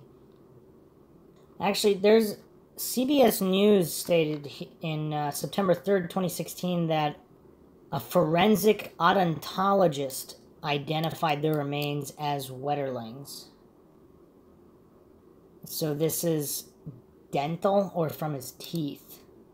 I mean, again, if this was some kind of cover-up, obviously they could have done that. It would be nice to have multiple independent verifications here and DNA on the bone fragments, not just the teeth. Because supposedly they were testing the remains, so I don't know. This is really bizarre. Also, supposedly his DNA was found on other kidnapped victims. So, again, this is not a Wetterling podcast. I'm not going to go too far down that. So, depending on how quickly he would have been killed. Also, yeah, the timeline's weird. So supposedly they confirmed it was him before the results. I don't know. This is weird. So, let's continue on here back to CavDef. Father's involvement. Since the late 90s, there have been suggestions that Johnny's father, Leonard John Gosch, was complicit in his son's kidnapping. No definitive evidence of his involvement has ever surfaced. All the while, Noreen Gosch and others have alleged many instances of suspicious behavior on Leonard's part, and he is known to be deceptive about key facts of the case. One question that has never been answered is why Johnny, on the one day he got abducted, did the paper route by himself instead of being accompanied by his father as usual. As Noreen stated in 1988 and in her 2000 book, Leonard always went with Johnny on Sunday mornings, and Leonard himself said this in the film Who Took Johnny, that, quote, I was with him every Sunday morning except that particular Sunday morning that he was kidnapped, end quote. Going out that morning without Leonard left Johnny far more open to being abducted. Indeed, it is unlikely that an abduction would have succeeded in Leonard's presence. That Johnny broke this pattern for the first time on September 5th, 1982, and happened to be abducted the same day is incredible enough to raise suspicion that him being alone that morning was planned. I'm still kind of reeling from the woman taking his photograph from weeks before. I mean, that's kind of, I can't get over that. I mean, that's so creepy.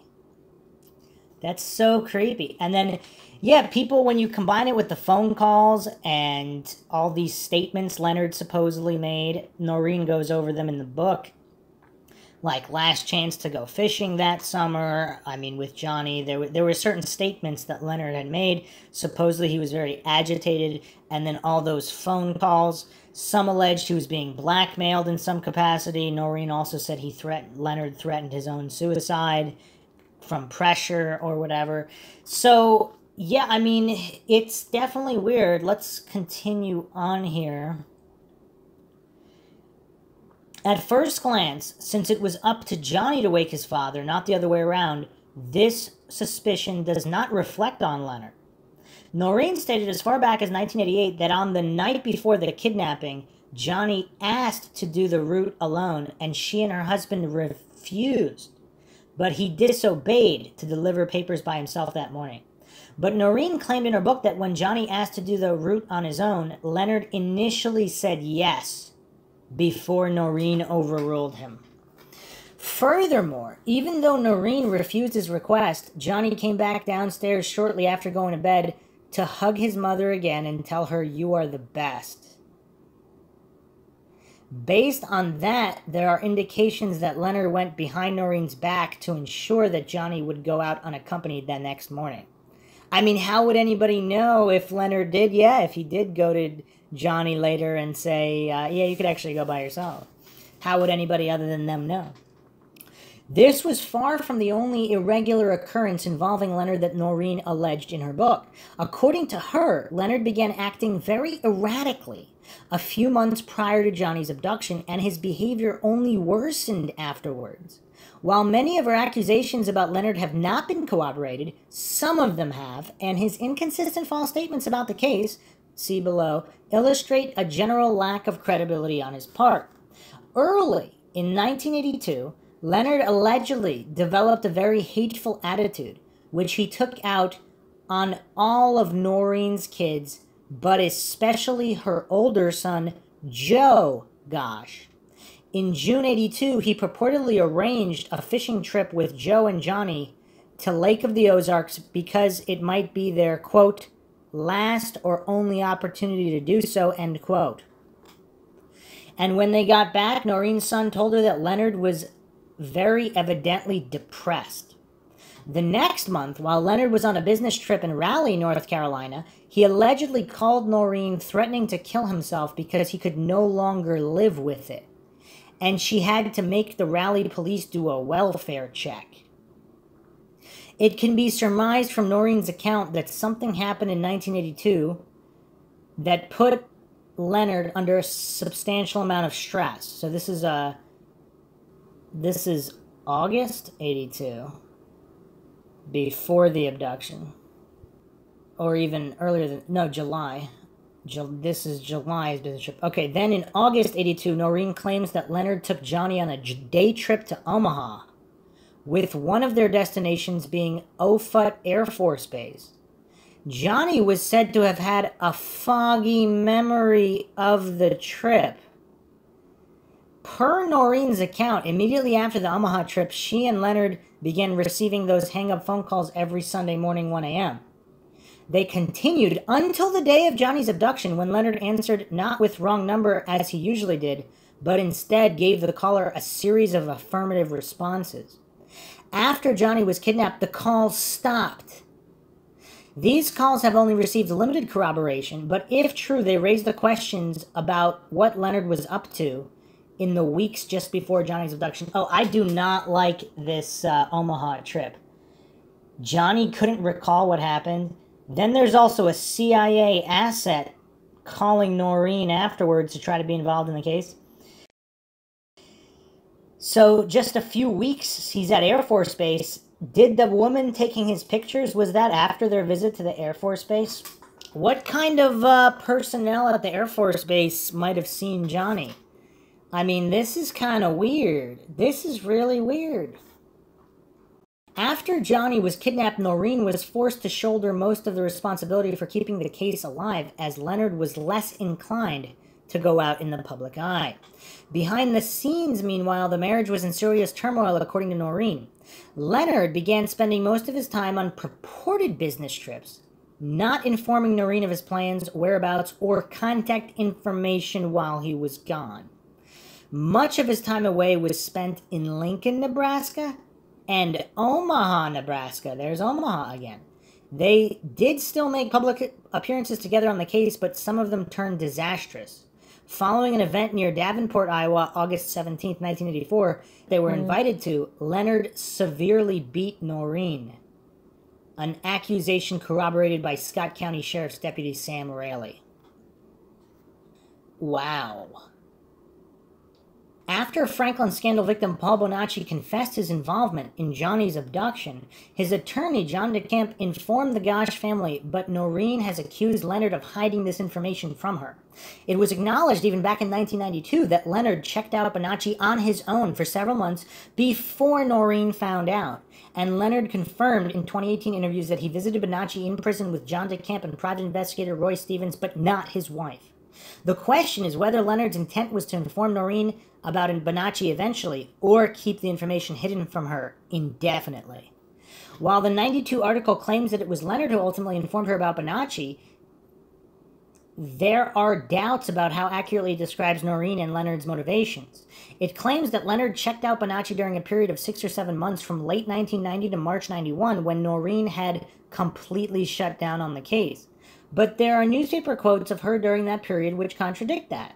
It is therefore unexplained why Leonard spent a long period of time investigating Bonacci without telling Noreen, especially if he didn't seem that interested in any other aspect of the investigation. Is it because he knew Bonacci had real credible info? Per Noreen's later account in her book, she was actually informed not by her husband, but by Roy Stevens.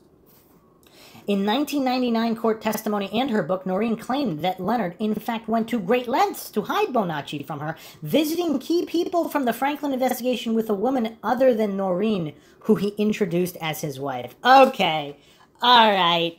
We're kind of going past the point of no return with Leonard here. I mean, this is not looking good. Noreen's book has a picture of this alleged Noreen impersonator standing beside Leonard, and the woman is exactly who Noreen claims, a Nebraska private eye who used to work with Roy Stevens. Yet the woman in question denies ever playing the role of a Noreen imposter and insists the image is faked. There is no definitive proof either way at the moment. If, however, the image is authentic, then it is clear that Leonard did have someone impersonate his wife, which certainly indicates an intent to deceive Noreen. See, this is kind of weird, though, because if this is just a woman who works with Roy Stevens and unbeknownst to her, Leonard just introduced her as his wife and she didn't, whatever, it was an awkward moment and she didn't jump in to clarify, etc. But why would she claim the image is faked? I mean, that's a bridge too far there. And now can Roy Stevens be trusted? But then again, he uncovered so much of this. Why wouldn't he be? I mean, I don't know. A lot of this does not make any sense. The final alleged incident between Noreen and Leonard had to do with the investigation of Charlie Kerr, on whose Iowa farmhouse Johnny was said to be held for a brief period of time following his abduction. Bonacci only knew Kerr by his first name, Charlie, but according to Noreen, he was able to draw a picture which Roy Stevens matched to Kerr with the help of Sioux City authorities. Kerr was described by Noreen as having a lengthy rap sheet for sexual offenses against children. The county attorney in Sioux City then purportedly arranged for a months-long surveillance operation on Kerr. One day in 1993, the county attorney informed Noreen that they were about to arrest Charlie Kerr, and she told her husband, believing she could trust him. Later that day, Noreen got an angry call from the county attorney saying that Leonard had driven up to Kerr's trailer and gone inside to speak with him, which resulted in Kerr fleeing the area before they could arrest him. According to Noreen, for whatever reason, Leonard went to tip off Charlie Kerr about the impending arrest. This incident has not been definitively proven, but Jimmy Gibson corroborated the story, and certain details check out. Noreen described Kerr as having a record of pedophilia and living in a trailer, both of which are proven true by a Sioux City police report. It appears that the arrest of one of the perpetrators in Johnny's abduction was sabotaged by Johnny's own father, which is highly suspicious. Noreen and Leonard divorced very shortly after September 1993. Wow. Okay. I mean, the plot has thickened so much here. I mean, I really don't know what to make of this. Is that not true, though? Like, how can it be verified? I mean, obviously this chart, okay, is there evidence that there was an impending arrest? Is there evidence that Leonard went to tip off Kerr? I mean, there's definitely, I mean, the father is just highly suspect, given all of these other issues here. I mean, this is just highly suspect. I mean, and how heartbreaking that, again, this is MindShock. I'm not alleging anything is true or untrue. But if this theory is true, again, I'm not stating it is, but if it is, how heartbreaking is that for Johnny, set up by his own father to get kid? I mean, this is, and again, something's not right, I'm going home. I mean, his statement from the other witness, I mean, that's just creepy on so many levels. That, like, there are these weird people driving around talking to him, and he's just going home. I mean, it's just, yeah, this is one rough case. Following the divorce between him and Noreen, Leonard disappeared from public view, aside from a statement to the Des Moines Register in 1999 denouncing Noreen's claim that Johnny had visited her. And also for Noreen, how does your heart not break for Noreen? She has to go through all this, and also the possibility that your own husband, the father of your missing son, might have been responsible and involved. He then reemerged on 2011 to give his own side of the story, vanished with Beth Holloway in 2011 to the company Rumor behind Who Took Johnny in 2012, and most recently to Sarah DeMeo, who ran the Faded Out podcast in 2018. Leonard insisted that Noreen and Paul Bonacci's versions of events was untrue. However, numerous statements that he made were at odds with the established record and even his own prior statements. Flip-flop on Paul Bonacci. Leonard told Sarah that he knew Paul Bonacci was lying from the very first meeting. He claimed that he asked Bonacci how tall Johnny was, and Bonacci responded that Johnny was 5'2", even though Johnny was a big kid for his age at 5'7". Then, according to Leonard, he spoke to a prison guard who informed him that Bonacci's cell was full of newspapers about the Gosh case, proof that Bonacci was studying the details of the case to insert himself into the story. But then how did he not memorize the height? No corroboration exists for Leonard's account to Fade It Out, and much of it is explicitly contradicted. In Bonacci's diary, he estimated Johnny's height to be 5'5", which is very close to accurate.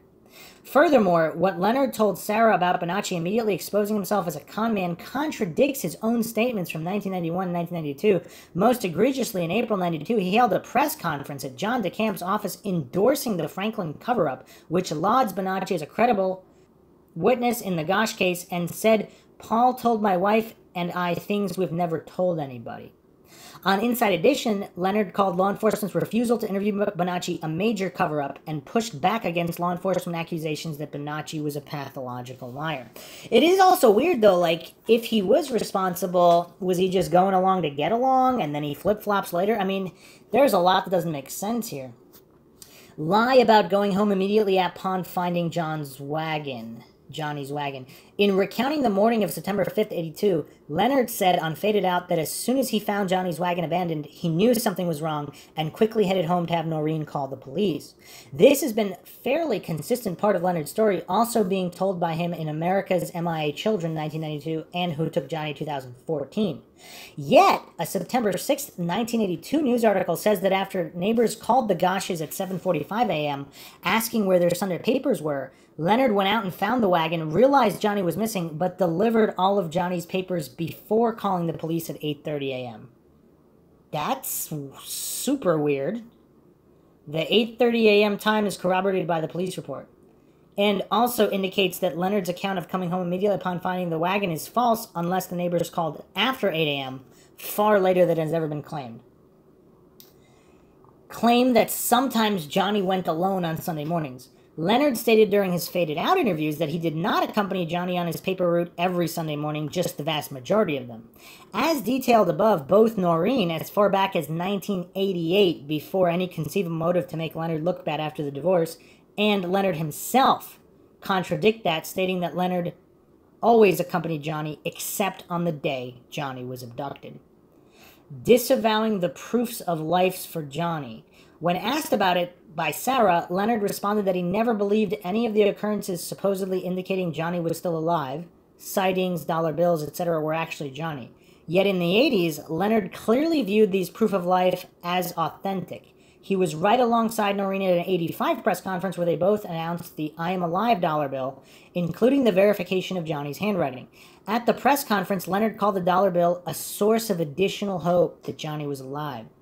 In the 84 documentary, Kidnapped by a Stranger, when asked about the evidence that Johnny was still alive, Leonard cited phone calls made to Noreen, as well as the Oklahoma sighting, which he explained in great detail.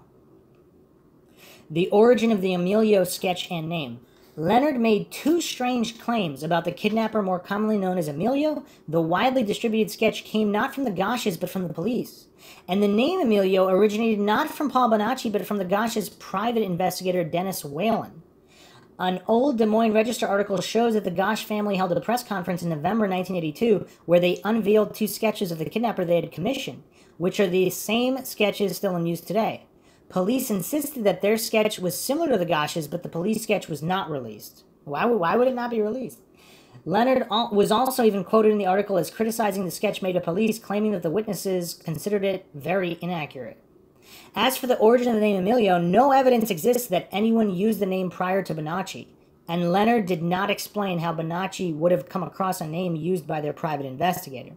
If Whalen and Bonacci did use the same name, it was almost certainly independently, which only strengthens Bonacci's credibility.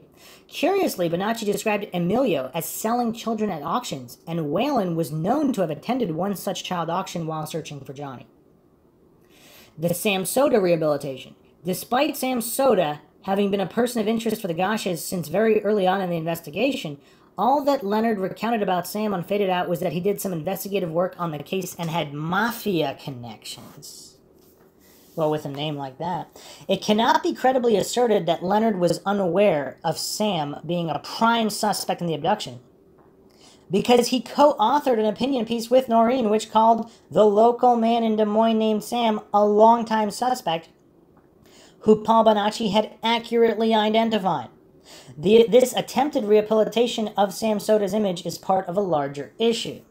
The multitude of inconsistent statements by Leonard demonstrates a severe lack of credibility on his part. Leonard's motives for repeatedly misrepresenting the facts of the case are unknown. The apparent intention, however, is to rewrite history in a very self-serving manner.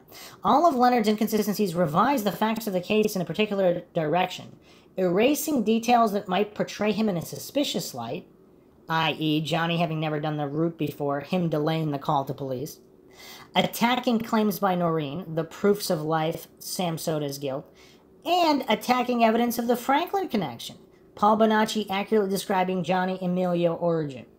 As for why denying a link to Franklin might be self-serving for Leonard, that gets to the darkest allegations that have been levied against him.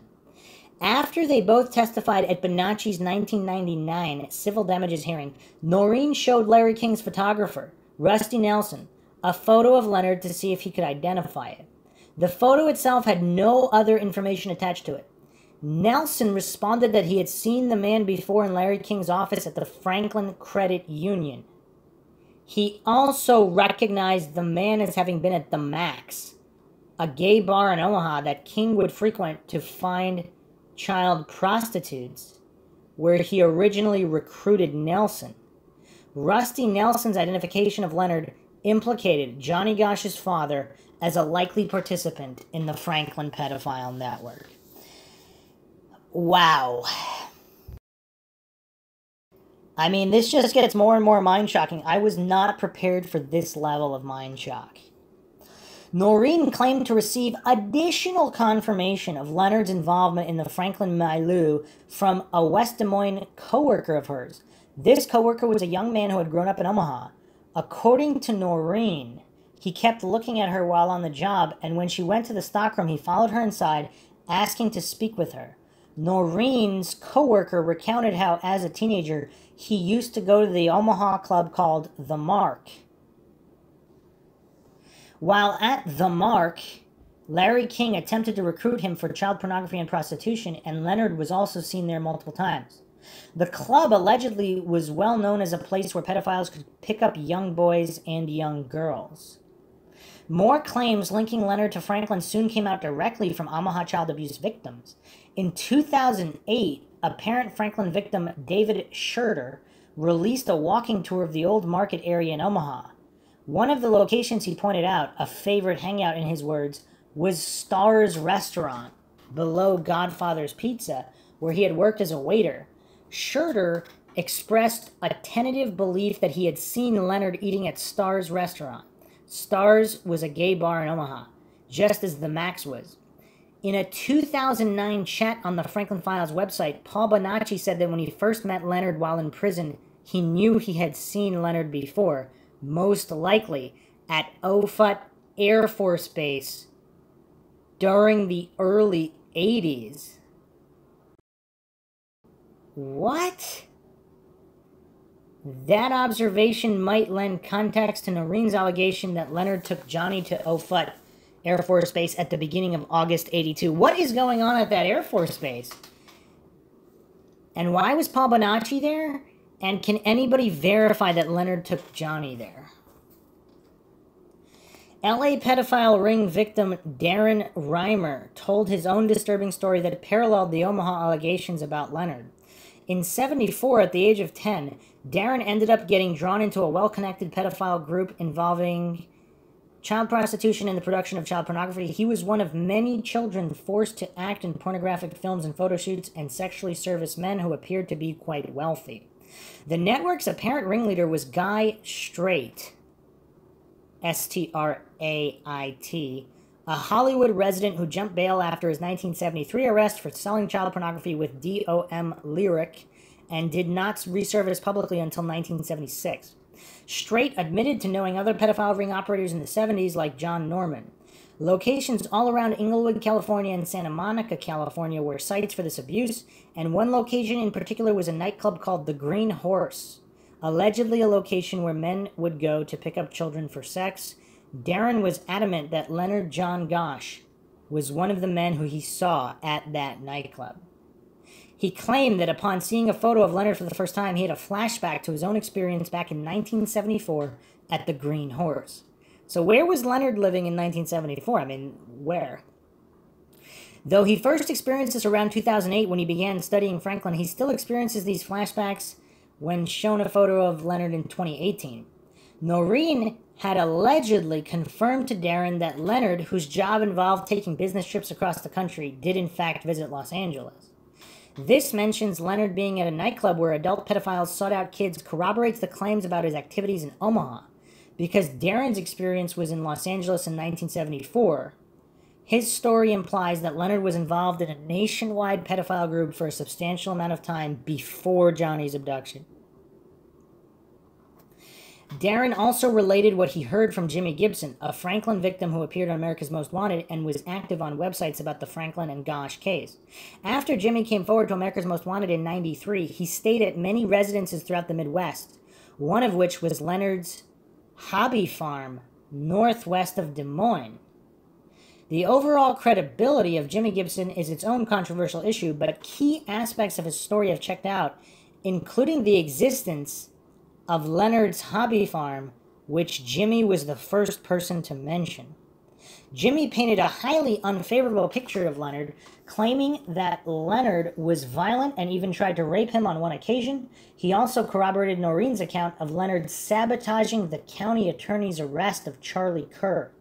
According to Jimmy, Kerr had blackmail material on Leonard regarding a criminal enterprise they were both involved in. Kerr had gotten wind that he was about to be arrested and threatened Leonard that he would implicate him too if he got busted. So on the planned day of the arrest, Leonard got in his car and brought Jimmy along with him to drive to Kerr's home. Jimmy said that Leonard initially planned to shoot Kerr out of anger, but he talked Leonard out of it.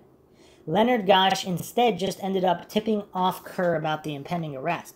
Although Leonard apparently told Jimmy that the criminal enterprise Kerr was blackmailing him over was illegal gambling, there's a good chance of that being a euphemism for child trafficking.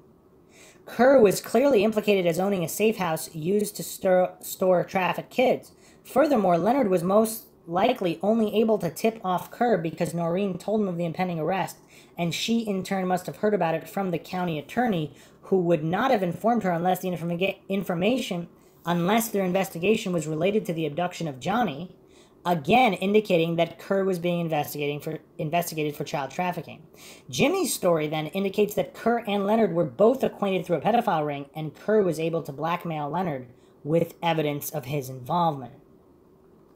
Back in 2004, when he was posting under the name CPP Web, Jimmy claimed that, just like Noreen alleged in her book, the Gosh home did receive a phone call in the early morning hours of September 5th, 82, and it came from the Sioux City area.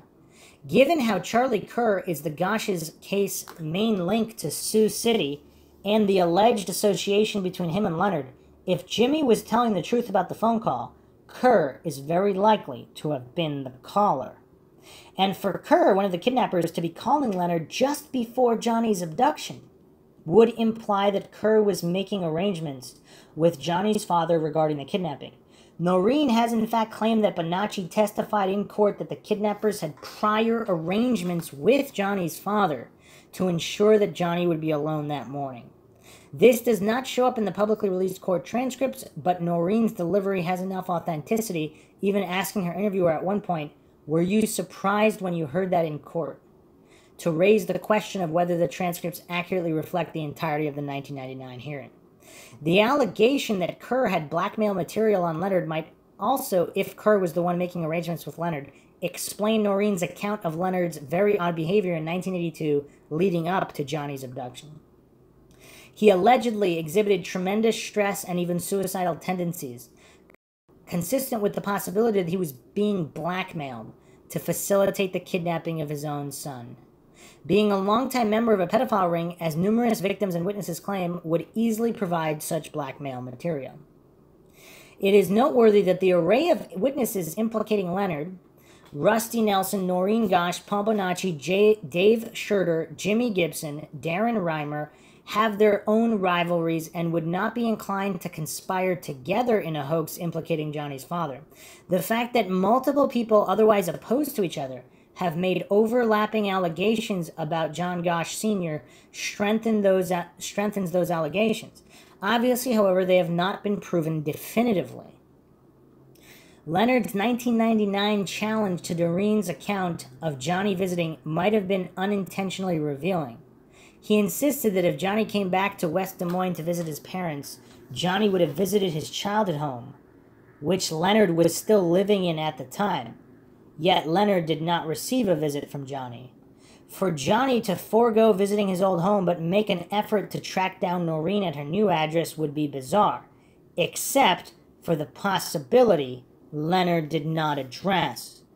Johnny was specifically avoiding his father.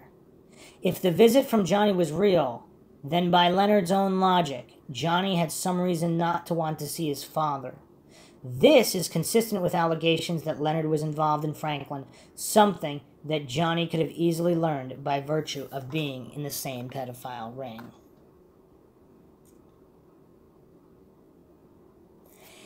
Wow. So, I mean, yeah, this is mind-shocking. This is a whole new level of mind-shock here. I don't know if the MindShock listeners were expecting this level of mind-shocking material. The connections here are so damning. I mean, the timeline, if it's all true, of course. If it's not true, then there's more to be explored. I mean, there's more to be explored either way. We're still not even done with this theory. There's actually a few other suspects that have nothing to do with this theory.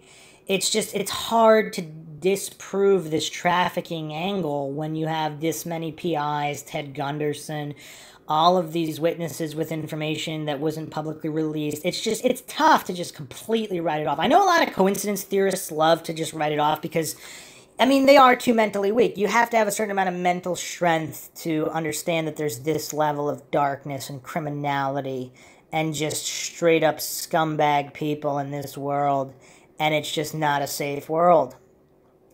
And it's easier, of course, to believe that it's all fake, right? Because then you could just continue living in fairy tale land where it's something this bad and these vast networks couldn't exist. It's more soothing to believe that. I mean, obviously, like, I get it. It's easier to be mentally weak. Unfortunately, criminal scumbags that do these things and human trafficking does still exist. Unfortunately. So if you're out for the truth, you have to examine all these theories. So yeah, this is obviously going to be the beginning of a series. We have so much more to go over. So I'll be continuing this in episode 2. Plenty more evidence to go over. Hope you guys found another edition of MindShock interesting and informative. If you want to help support the MindShock podcast, help us get more mind-shocking content out there, keep up awareness in missing persons cases, cold cases of all kinds, and wrongful convictions, you can donate to our PayPal. Just check the link in the description. Make sure to subscribe to the channel. Hit that bell for notification. You can also become a YouTube member right here on YouTube. Support the channel that way. Get access to exclusive streams and chats. Like and share the podcast, Twitter, Facebook, Reddit, Patreon. Patrons do get priority for case topic, logical analysis, co-podcast, or requests. Questions, comments, theories, thoughts, suggestions, rebuttals, debunkings of any kind, leave them in the comment section. This is Bruce McGuire signing off. Catch you guys next time.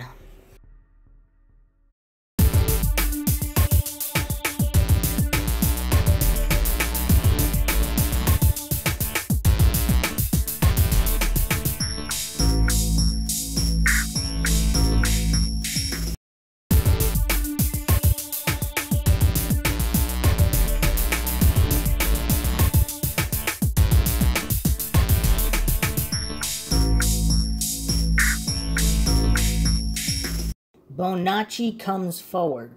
By September 1990, the Gosh family stated that their investigation had wound down. Nevertheless, they held firm to their belief that Johnny was taken out of the area in a well-organized kidnapping and resolved to continue working on their case. It was around that time they had received a major lead from John DeCamp, the lawyer for the Franklin child sex ring victim Paul Bonacci. As DeCamp recounted, it was reading a transcript of Bonacci's interview with a psychiatrist and noticed that Bonacci mentioned an incident involving a newspaper carrier in Iowa. DeCamp was struck by its similarity to the Gosh case and went to the library to verify the details, confirming that the date stated by Bonacci matched the date of Johnny's abduction. He contacted the Gosh family in late 1990 to inform them he had a client who confessed to helping abduct Johnny Gosh. The call was taken by John Gosh Sr., who did not tell Noreen about the new information. Though initially skeptical, Leonard Gosh ultimately did come down to the prison to meet Bonacci. DeCamp recalled that John came to Nebraska a couple weeks after their initial contact and walked into the Lincoln Correctional Center to meet with Bonacci. He asked Bonacci, "Do you know who I am?" And Bonacci responded, "You look like, it can't be the eyes, you look like Johnny Gosh." John came away from the meeting believing that Bonacci was sincere and telling the truth. Around the time John met with Bonacci in prison, he hired Omaha private detective Roy Stevens to check out Bonacci's story. Stevens spent hundreds of hours interviewing Bonacci and tracking down leads in Nebraska, Iowa, Minnesota, and Colorado that Bonacci provided. Bonacci described to Stevens how a man named Emilio, who made his living abducting and selling children, brought him to Des Moines to help abduct Johnny Gosh. Emilio was the driver of the blue car who stopped to ask Johnny for directions, and Bonacci was in the back of the car, given the task of holding Johnny down after he was shoved into the car. 2 other people were also implicated by Bonacci in the kidnapping, one of whom was a local contact in Des Moines. The night before, they stayed at a hotel in Des Moines. Going from a skeptic of Bonacci's to a believer in his account, Stevens insisted that Bonacci hasn't told me anything that hasn't been true. I wonder how much investigation was done. So at the hotel, I mean, did they give fake names? They weren't able to track these guys from the hotel? Or they paid cash, whatever? Noreen Gosh did not learn about Bonacci until March 91, although accounts differ on whether it was her husband or Roy Stevens who first informed her. The account in which her husband was the one to inform her contains what is likely a false explanation of why Noreen was not in the loop regarding Bonacci from the beginning, giving more credibility to the account in Noreen's book that it was Stevens who first called her about Bonacci's confession and visited Des Moines to show her tapes of Bonacci interviews. To test Bonacci's veracity, the Gosches gave Stevens a photo for Bonacci to identify of a Des Moines man whom they had already suspected of being involved in the abduction. Stevens only received a photo, not a name or any other identifying information. When Stevens placed it in a lineup of a dozen photos, Bonacci picked out the Des Moines man, said the man's name, and identified him as the local contact who came to the motel the night before with a photo of Johnny, informing the kidnappers that he was the kid they were going to take. As Noreen told the Des Moines Register, this contact in Des Moines had been under suspicion by the family for some time. The Des Moines man was not identified in news reports at the time, but the Gosches said that Bonacci provided good information on him and identified his photograph, and stated that PIs were gathering information on him almost daily. His first name of Sam would eventually be publicized, and in 2000, Noreen explicitly revealed that the man picked out of the lineup was Sam Soda. It can be seen above that even as far back as 1986, Soda was suspected by the Gosch family. At the end of June 1991, it was made public that Roy Stevens was investigating good information that had recently surfaced in Johnny's case. No specifics were revealed until a month later when news stories began to break about Bonacci's confession to helping abduct Johnny Gosch. In October 91, Bonacci gave his first detailed public account of the Johnny Gosch abduction. He claimed to have met the ringleader Emilio as a young boy living in Carter Lake, Iowa. The day before the abduction, Emilio took him from Omaha to a hotel in Des Moines where they met men named Sam and Tony. Bonacci described Sam as white, medium height, and heavy, and Tony as tall, blonde with a bad complexion. In the motel room the night before the abduction, Sam was showing Emilio photographs of various paper boys, telling him how much money he could make off of them. One photo, that of Johnny Gosch, was separated from the stack. Early the next morning, all of them went out to abduct Johnny. Bonacci rode in the back of the car driven by Emilio. At a certain point, the car stopped and a boy was shoved in. Following the orders of Emilio, Bonacci held the boy down and chloroformed him. All of the kidnappers drove off, with Johnny's body being transferred between the other two vehicles driven by Sam and Tony. They stopped in Council Bluffs, Iowa to get a drink, then brought Johnny to a farmhouse near Sioux City, owned by a man named Charlie. Johnny was scared and crying and asked Bonacci what was going to happen to him. For at least a week, Johnny was kept in a locked, windowless room at the farmhouse. Subsequently, Johnny ended up being held captive in Colorado, where Bonacci saw him again in March 1986. Paul Bonacci's account of meeting Johnny Gosch predated the visit from John Gosch Sr. In October 1990, while Bonacci was in prison, he had been since '89, CARICOR investigator Robert Hansel met with Alicia Owens' mother to discuss the contents of Bonacci's diary. One passage referred to an incident in September '82 in which Emilio took Bonacci to a farmhouse in Iowa where two boys were being held captive. The older of the two boys was named Johnny, came from Des Moines, was about 13 years old, had blue eyes, brown hair, and wore a Kim's Academy shirt with black athletic pants. All of these characteristics noted down in Bonacci's diary, including the clothing, match up with Johnny Gosch at the time of his abduction. Not only would Bonacci not have access to these diaries while in prison, but forensic analysis verified that Bonacci's diaries were written contemporaneously with the events they referred to. Robert Hansel confirmed that Johnny Gosch had surfaced in the Franklin investigation no later than July 1990, and from other kids besides Bonacci. Throughout the past decade, many had tried to deceive the Gosch family into thinking they had information on Johnny. Unlike these hoaxers, Bonacci not only knew multiple obscure, like tongue and leg scars, and undisclosed, a stutter when stressed and being taken by Noreen to her yoga classes, personal characteristics of Johnny Gosch, but possessed substantial information about the abduction logistics, which had never been revealed to the public. Photos taken of Johnny before the abduction. The Gosch's PI turned up a witness in the neighborhood who saw Johnny being photographed by a stranger a couple weeks before his kidnapping. This discovery was never publicized. In Paul Bonacci's account of the abduction, he described how Sam brought a photograph of Johnny and told the kidnappers that he was the boy they would abduct, matching this then unrevealed information that Johnny had been photographed by a third party in advance of his kidnapping. Beyond just knowing the existence of pre-abduction photography, Bonacci's description of the photograph shown by Sam matched the location where in the neighborhood Johnny was, and circumstances, Johnny carrying his paper bag, of the photos as described by the neighbor. How the abduction took place. As discussed above, Bonacci identified Sam Soto's photograph from a lineup and named his as Sam. The fact that he could identify a Des Moines man whom the Goshes had already come to suspect in their own investigation confirms Bonacci's knowledge of the circumstances behind the abduction. Moreover, Bonacci accurately described the multiple vehicles that were involved in the abduction. As explained below, press reports consistently claimed that there were different vehicles on Ashworth and Marquardt, even though the Goshes had concluded that the same car simply drove around the block. Bonacci only described one blue car that approached Johnny and then drove around the block to abduct him, contradicting most public reports but matching what private investigators had found.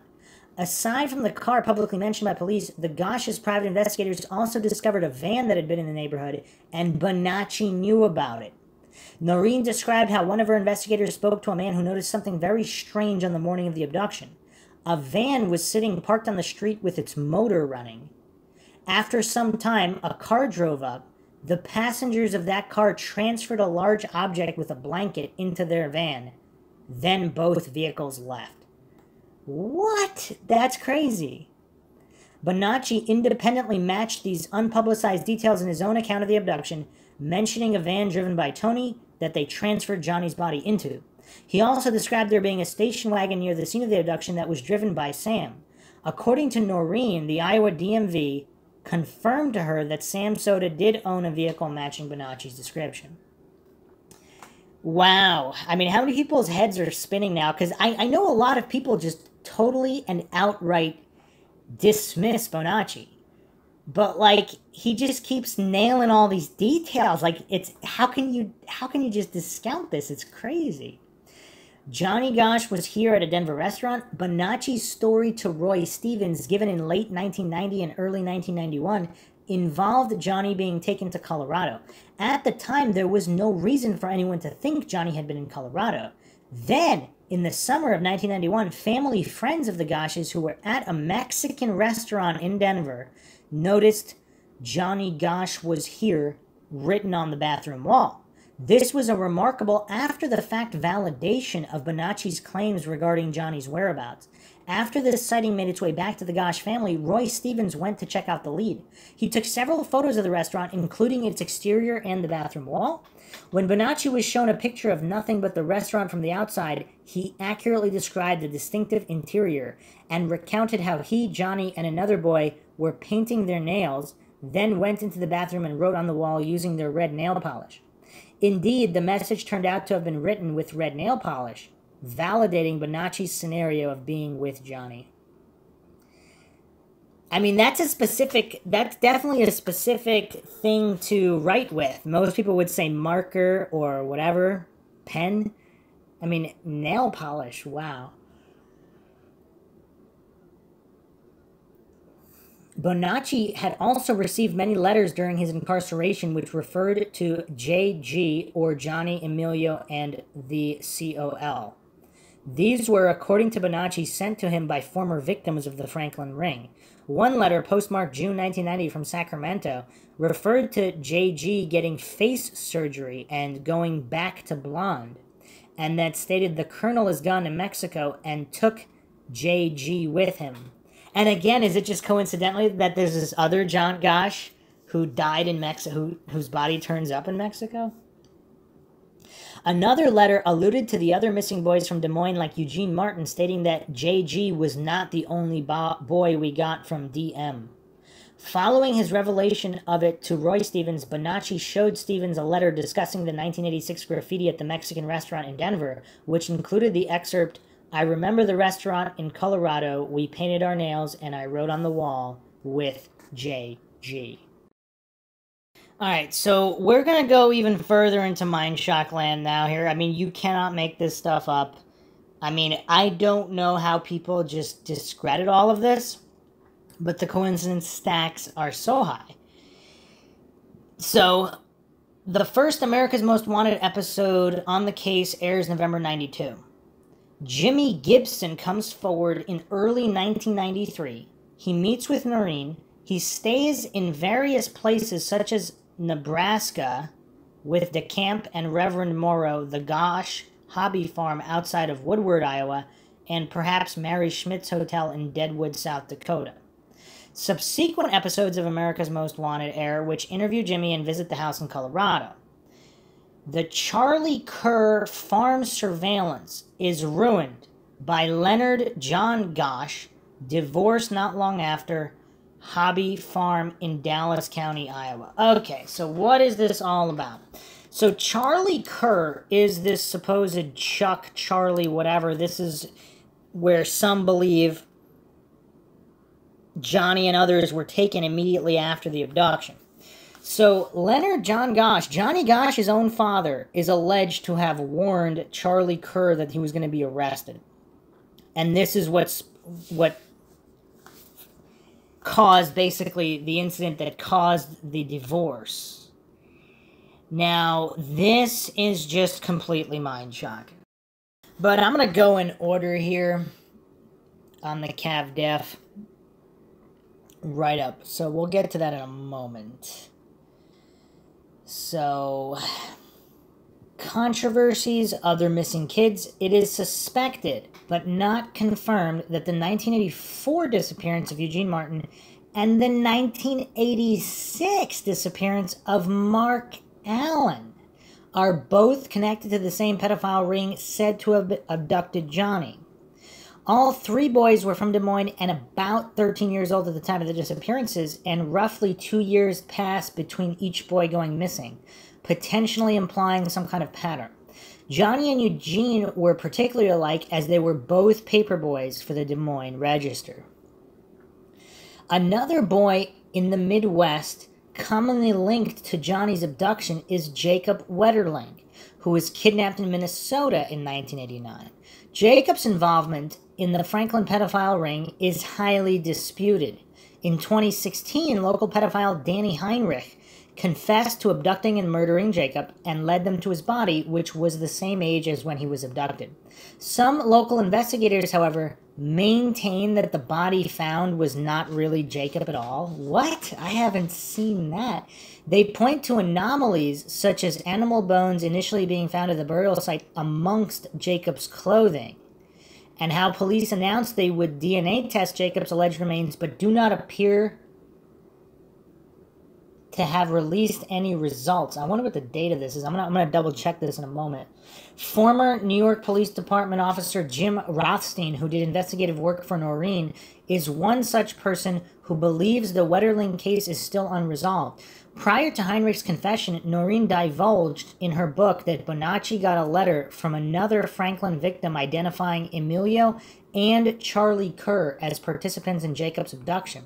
She also claimed in a 2013 Franklin Files post, likely citing Rothstein, who said the same in a 2018 interview, that Sam Soda was in St. Cloud, Minnesota immediately before the kidnapping. In the same interview, Rothstein claimed that Soda's presence in St. Cloud was under the cover of working for the Rowan Trucking Company, a non-publicized piece of information that Soda himself would later corroborate in an interview with the Faded Out podcast.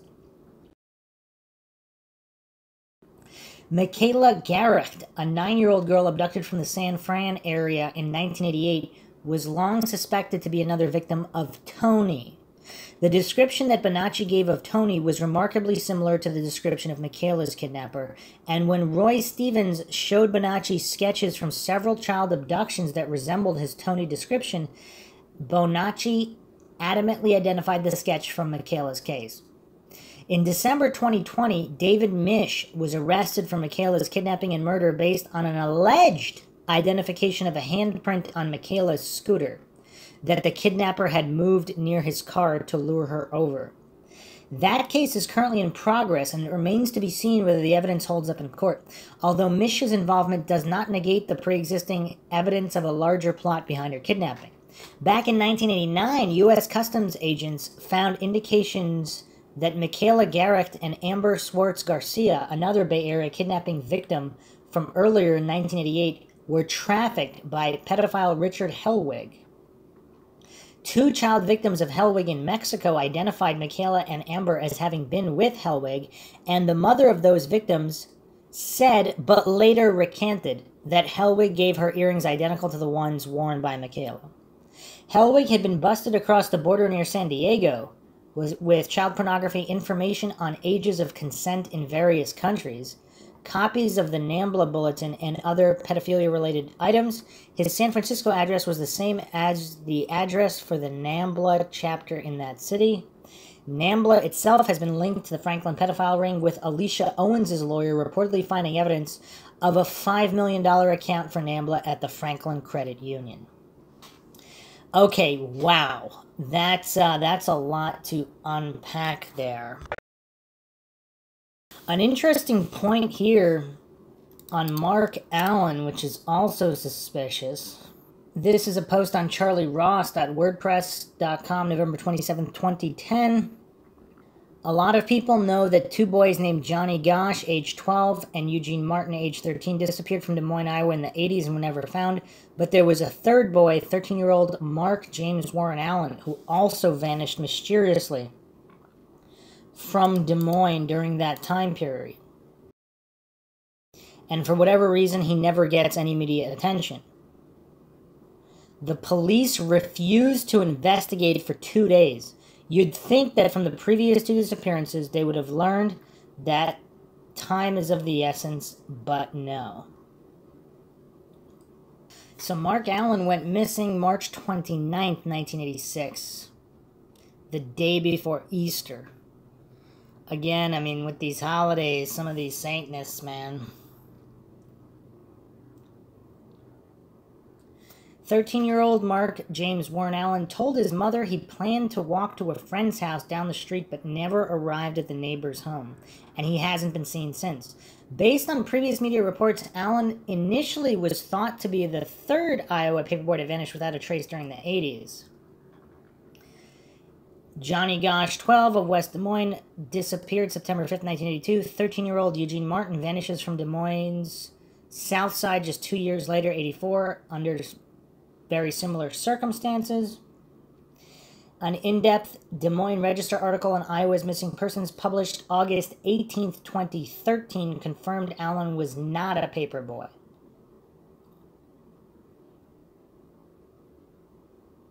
Teen was handful, shifted back and forth. Mark's mother, Nancy Allen, admitted her son had been a handful. The teen had been shifted back and forth between her Iowa residence and his father's Minnesota home most of his young life, and he'd often get into trouble. But in late November 2010, a week normally filled with family get-togethers, shopping, and holiday activities, Nancy took time to speak with WHO TV Channel 13's Aaron Brillbeck about what it's like waiting so many years for answers and wondering about the fate of a young son who never quite seemed to fit in. It was hard because he had been living with his dad for a while, then came back and lived with me, Nancy said. November 25th, 2010. His younger brother and older sister were real close, and he wanted to be in there in tight. They never got a chance for that to happen. The night before Easter 86, the teen left his Southwest Emma Avenue home to hang out with friends and perhaps take in a movie just as his siblings prepared for a pizza dinner. He walked out the door and the kids were getting ready to have pizza, and I'll never forget it as long as I live. Allen told Brillbeck, the last thing he said to me as he walked out the door was, "Save me some pizza, Mom. I'll be hungry when I get home." Nancy watched her son walk down the sidewalk past the bushes, and then he was gone. He waved when he got to the bushes, and I waved at him, and that was that, and I never saw him again, his mother said. The next morning, when Nancy realized Mark hadn't come home the night before, she knew immediately something wasn't right, but hoped against hope he'd prove her wrong. It was Easter Sunday, so I thought maybe he went to Grandma's, knowing Grandma would have an Easter basket there for each of the kids. So I asked my mom, but he wasn't there, she said. I had phone numbers for his friends, called all of them. No one had seen him. Allen said she called police, but they told her they couldn't do anything for 48 hours. Days turned into months. Police checked in Minnesota, where Mark's father lived, and in Connecticut, where the boy's paternal grandmother lived. Nothing. Allen told Brilbeck she didn't know whether her son's disappearance was linked to the disappearances of Johnny Gosch and Eugene Martin, but said police seemed reluctant to help her because of the other missing teens. Wait, what? Because other missing people are because there's other missing people, they're not going to help her? What the heck is this? I just feel like at this time they were just afraid of what would happen with the Eugene Martin and Gosch thing. I got the distinct feeling that they did not want parents to be frightened to let their children sell newspapers or do different things, she said. What? So they intentionally downplayed his case in the media, which seemed to have worked because the Mark Allen case is the least publicized. I mean, in most of these write-ups I'm reading on Gosch, they only mention Eugene Martin as the other missing. I mean, maybe because he was also a paper boy, but still, I mean, this is still relevant if there's a 2-year pattern here. The Des Moines Police Department Sergeant Jeff Edwards disagrees. I know detectives followed up on leads that did not pan out, Edwards told Brilbeck in a separate interview, aired Thanksgiving Day 2010. They were not able to locate him. He's still listed as a missing person. No kidding. Mark's mother said she doesn't know whether her son is dead or alive, but after 25 years, she'd like to know for sure, so she and her son can find peace. There are times when the news says they found a body and they're not sure how old it is, but they're pretty sure it's male, said Nancy. And in one instant, you hold your breath and bite your fingernails and hope that it's not your child. And in other ways, you wish they would come out and say that it is your child, so you can finally bury them and go to rest. Mark Allen was last seen wearing a light blue t-shirt, blue jean shorts, white socks, gray tennis shoes with Velcro tabs. He has a small scar on the top of his head, and his first name might be spelled Mark with a K by some agencies involving missing children and persons. To date, there is no definitive evidence connecting Mark Allen's case to that of Johnny Gosch or Eugene Martin. So apparently a DNA sample was only submitted. Oh, a DNA sample was submitted. Okay. Regarding Jacob Wetterling, I actually can't find a definitive link. Just reports that it's him, but I can't find any official statements about the results of the DNA on the remains. Now, I guess I'm going to have to do a podcast on the Wetterling case because apparently... Actually, there's CBS News stated in September 3rd, 2016 that a forensic odontologist identified the remains as Wetterling's. So this is dental or from his teeth? I mean, again, if this was some kind of cover-up, obviously they could have done that. It would be nice to have multiple independent verifications here and DNA on the bone fragments, not just the teeth. Because supposedly they were testing the remains, so I don't know. This is really bizarre. Also, supposedly his DNA was found on other kidnapped victims. So, again, this is not a Wetterling podcast. I'm not going to go too far down that. So, depending on how quickly he would have been killed. Also, yeah, the timeline's weird. So supposedly they confirmed it was him before the results. I don't know. This is weird. So, let's continue on here. Back to CavDef. Father's involvement. Since the late 90s, there have been suggestions that Johnny's father, Leonard John Gosch, was complicit in his son's kidnapping.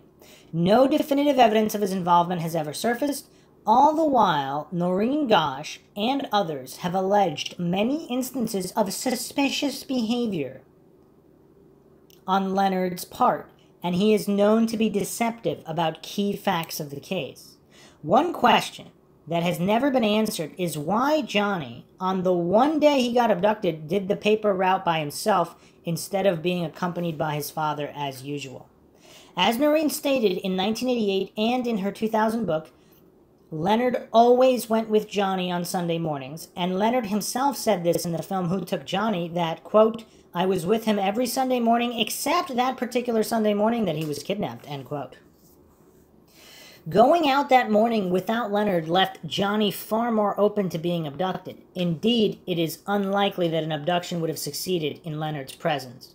That Johnny broke this pattern for the first time on September 5th, 1982, and happened to be abducted the same day is incredible enough to raise suspicion that him being alone that morning was planned. I'm still kind of reeling from the woman taking his photograph from weeks before. I mean, that's kind of, I can't get over that. I mean, that's so creepy. That's so creepy. And then, yeah, people, when you combine it with the phone calls and all these statements Leonard supposedly made, Noreen goes over them in the book, like last chance to go fishing that summer. I mean, with Johnny, there were certain statements that Leonard had made. Supposedly he was very agitated, and then all those phone calls. Some alleged he was being blackmailed in some capacity. Noreen also said Leonard threatened his own suicide from pressure or whatever. So, yeah, I mean, it's definitely weird. Let's continue on here. At first glance, since it was up to Johnny to wake his father, not the other way around, this suspicion does not reflect on Leonard. Noreen stated as far back as 1988 that on the night before the kidnapping, Johnny asked to do the route alone, and she and her husband refused. But he disobeyed to deliver papers by himself that morning. But Noreen claimed in her book that when Johnny asked to do the route on his own, Leonard initially said yes, before Noreen overruled him. Furthermore, even though Noreen refused his request, Johnny came back downstairs shortly after going to bed to hug his mother again and tell her, "You are the best." Based on that, there are indications that Leonard went behind Noreen's back to ensure that Johnny would go out unaccompanied that next morning. I mean, how would anybody know if Leonard did? Yeah, if he did go to Johnny later and say, yeah, you could actually go by yourself. How would anybody other than them know? This was far from the only irregular occurrence involving Leonard that Noreen alleged in her book. According to her, Leonard began acting very erratically a few months prior to Johnny's abduction, and his behavior only worsened afterwards. While many of her accusations about Leonard have not been corroborated, some of them have, and his inconsistent false statements about the case, see below, illustrate a general lack of credibility on his part. Early in 1982, Leonard allegedly developed a very hateful attitude, which he took out on all of Noreen's kids, but especially her older son, Joe Gosh. In June 82, he purportedly arranged a fishing trip with Joe and Johnny to Lake of the Ozarks because it might be their, quote, last or only opportunity to do so, end quote. And when they got back, Noreen's son told her that Leonard was very evidently depressed.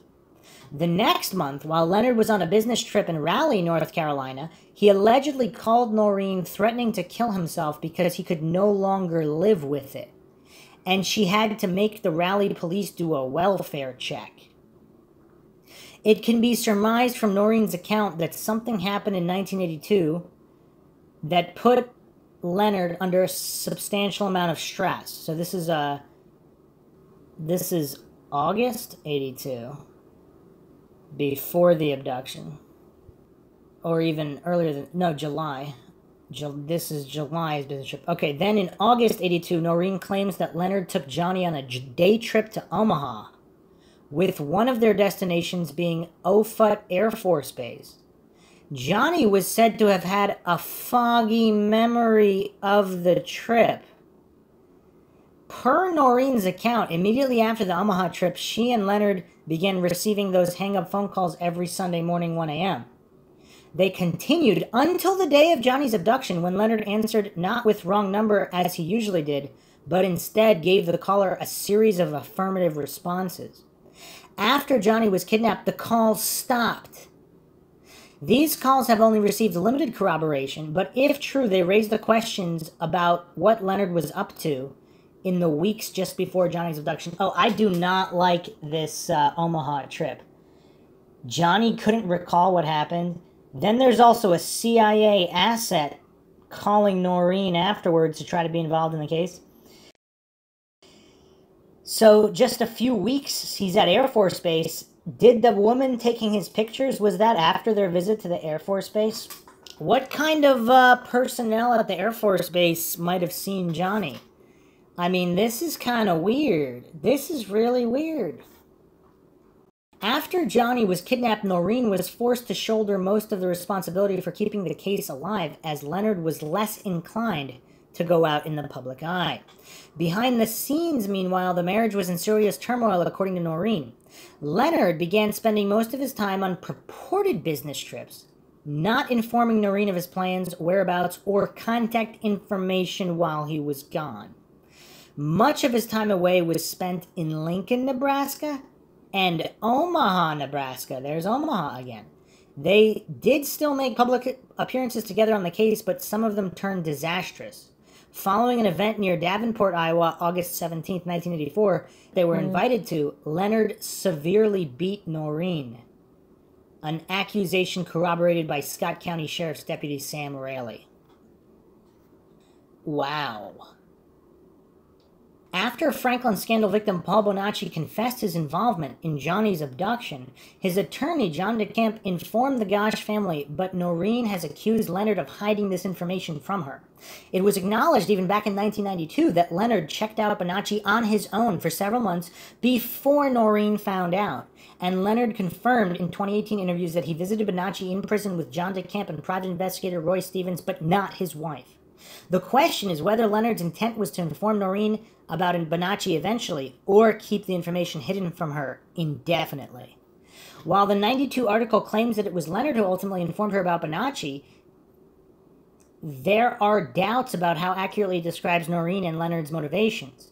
It claims that Leonard checked out Bonacci during a period of 6 or 7 months from late 1990 to March 91, when Noreen had completely shut down on the case. But there are newspaper quotes of her during that period which contradict that. It is therefore unexplained why Leonard spent a long period of time investigating Bonacci without telling Noreen, especially if he didn't seem that interested in any other aspect of the investigation. Is it because he knew Bonacci had real credible info? Per Noreen's later account in her book, she was actually informed not by her husband, but by Roy Stevens. In 1999 court testimony and her book, Noreen claimed that Leonard, in fact, went to great lengths to hide Bonacci from her, visiting key people from the Franklin investigation with a woman other than Noreen, who he introduced as his wife. Okay, all right.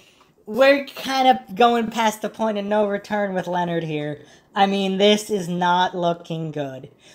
Noreen's book has a picture of this alleged Noreen impersonator standing beside Leonard, and the woman is exactly who Noreen claims, a Nebraska private eye who used to work with Roy Stevens. Yet the woman in question denies ever playing the role of a Noreen imposter and insists the image is faked. There is no definitive proof either way at the moment. If, however, the image is authentic, then it is clear that Leonard did have someone impersonate his wife, which certainly indicates an intent to deceive Noreen. See, this is kind of weird, though, because if this is just a woman who works with Roy Stevens, and unbeknownst to her, Leonard just introduced her as his wife and she didn't, whatever, it was an awkward moment and she didn't jump in to clarify, etc. But why would she claim the image is faked? I mean, that's a bridge too far there. And now can Roy Stevens be trusted? But then again, he uncovered so much of this. Why wouldn't he be? I mean, I don't know. A lot of this does not make any sense. The final alleged incident between Noreen and Leonard had to do with the investigation of Charlie Kerr, on whose Iowa farmhouse Johnny was said to be held for a brief period of time following his abduction.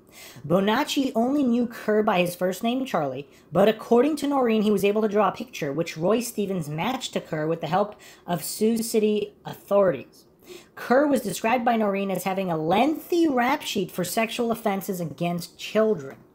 The county attorney in Sioux City then purportedly arranged for a months-long surveillance operation on Kerr. One day in 1993, the county attorney informed Noreen that they were about to arrest Charlie Kerr, and she told her husband, believing she could trust him. Later that day, Noreen got an angry call from the county attorney, saying that Leonard had driven up to Kerr's trailer and gone inside to speak with him, which resulted in Kerr fleeing the area before they could arrest him. According to Noreen, for whatever reason, Leonard went to tip off Charlie Kerr about the impending arrest. This incident has not been definitively proven, but Jimmy Gibson corroborated the story, and certain details check out. Noreen described Kerr as having a record of pedophilia and living in a trailer, both of which are proven true by a Sioux City police report. It appears that the arrest of one of the perpetrators in Johnny's abduction was sabotaged by Johnny's own father, which is highly suspicious. Noreen and Leonard divorced very shortly after September 1993. Wow.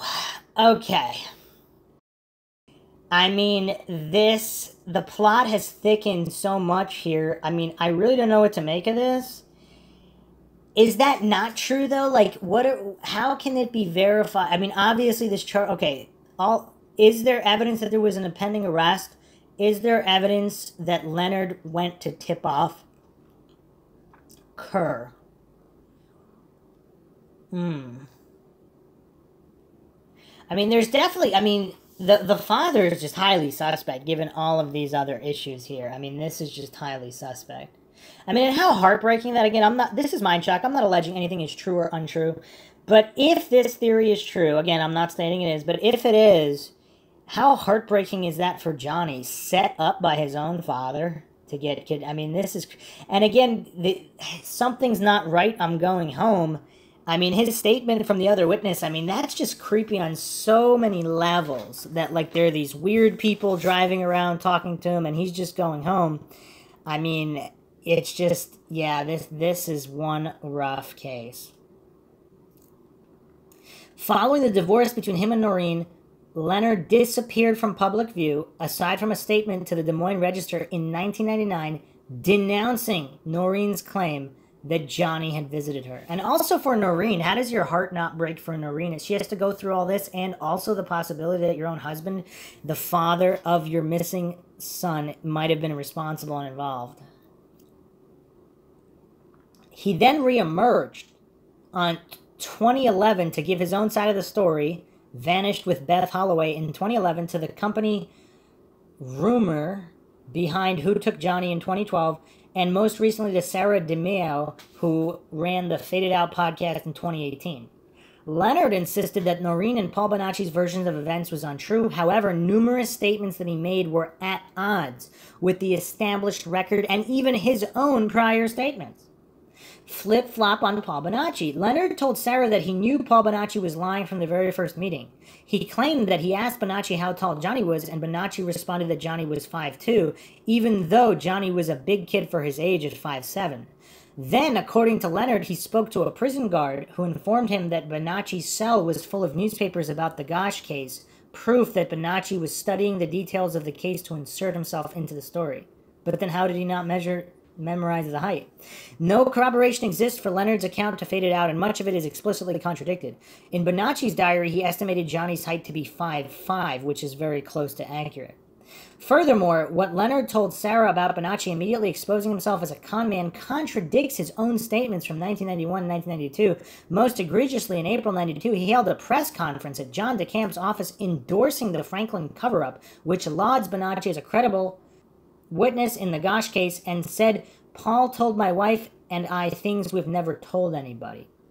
On Inside Edition, Leonard called law enforcement's refusal to interview Bonacci a major cover-up and pushed back against law enforcement accusations that Bonacci was a pathological liar. It is also weird, though, like, if he was responsible, was he just going along to get along, and then he flip-flops later? I mean, there's a lot that doesn't make sense here. Lie about going home immediately upon finding Johnny's wagon. In recounting the morning of September 5th, 82, Leonard said on Faded Out that as soon as he found Johnny's wagon abandoned, he knew something was wrong and quickly headed home to have Noreen call the police. This has been a fairly consistent part of Leonard's story, also being told by him in America's MIA Children 1992 and Who Took Johnny 2014. Yet, a September 6, 1982 news article says that after neighbors called the Goshes at 7:45 a.m.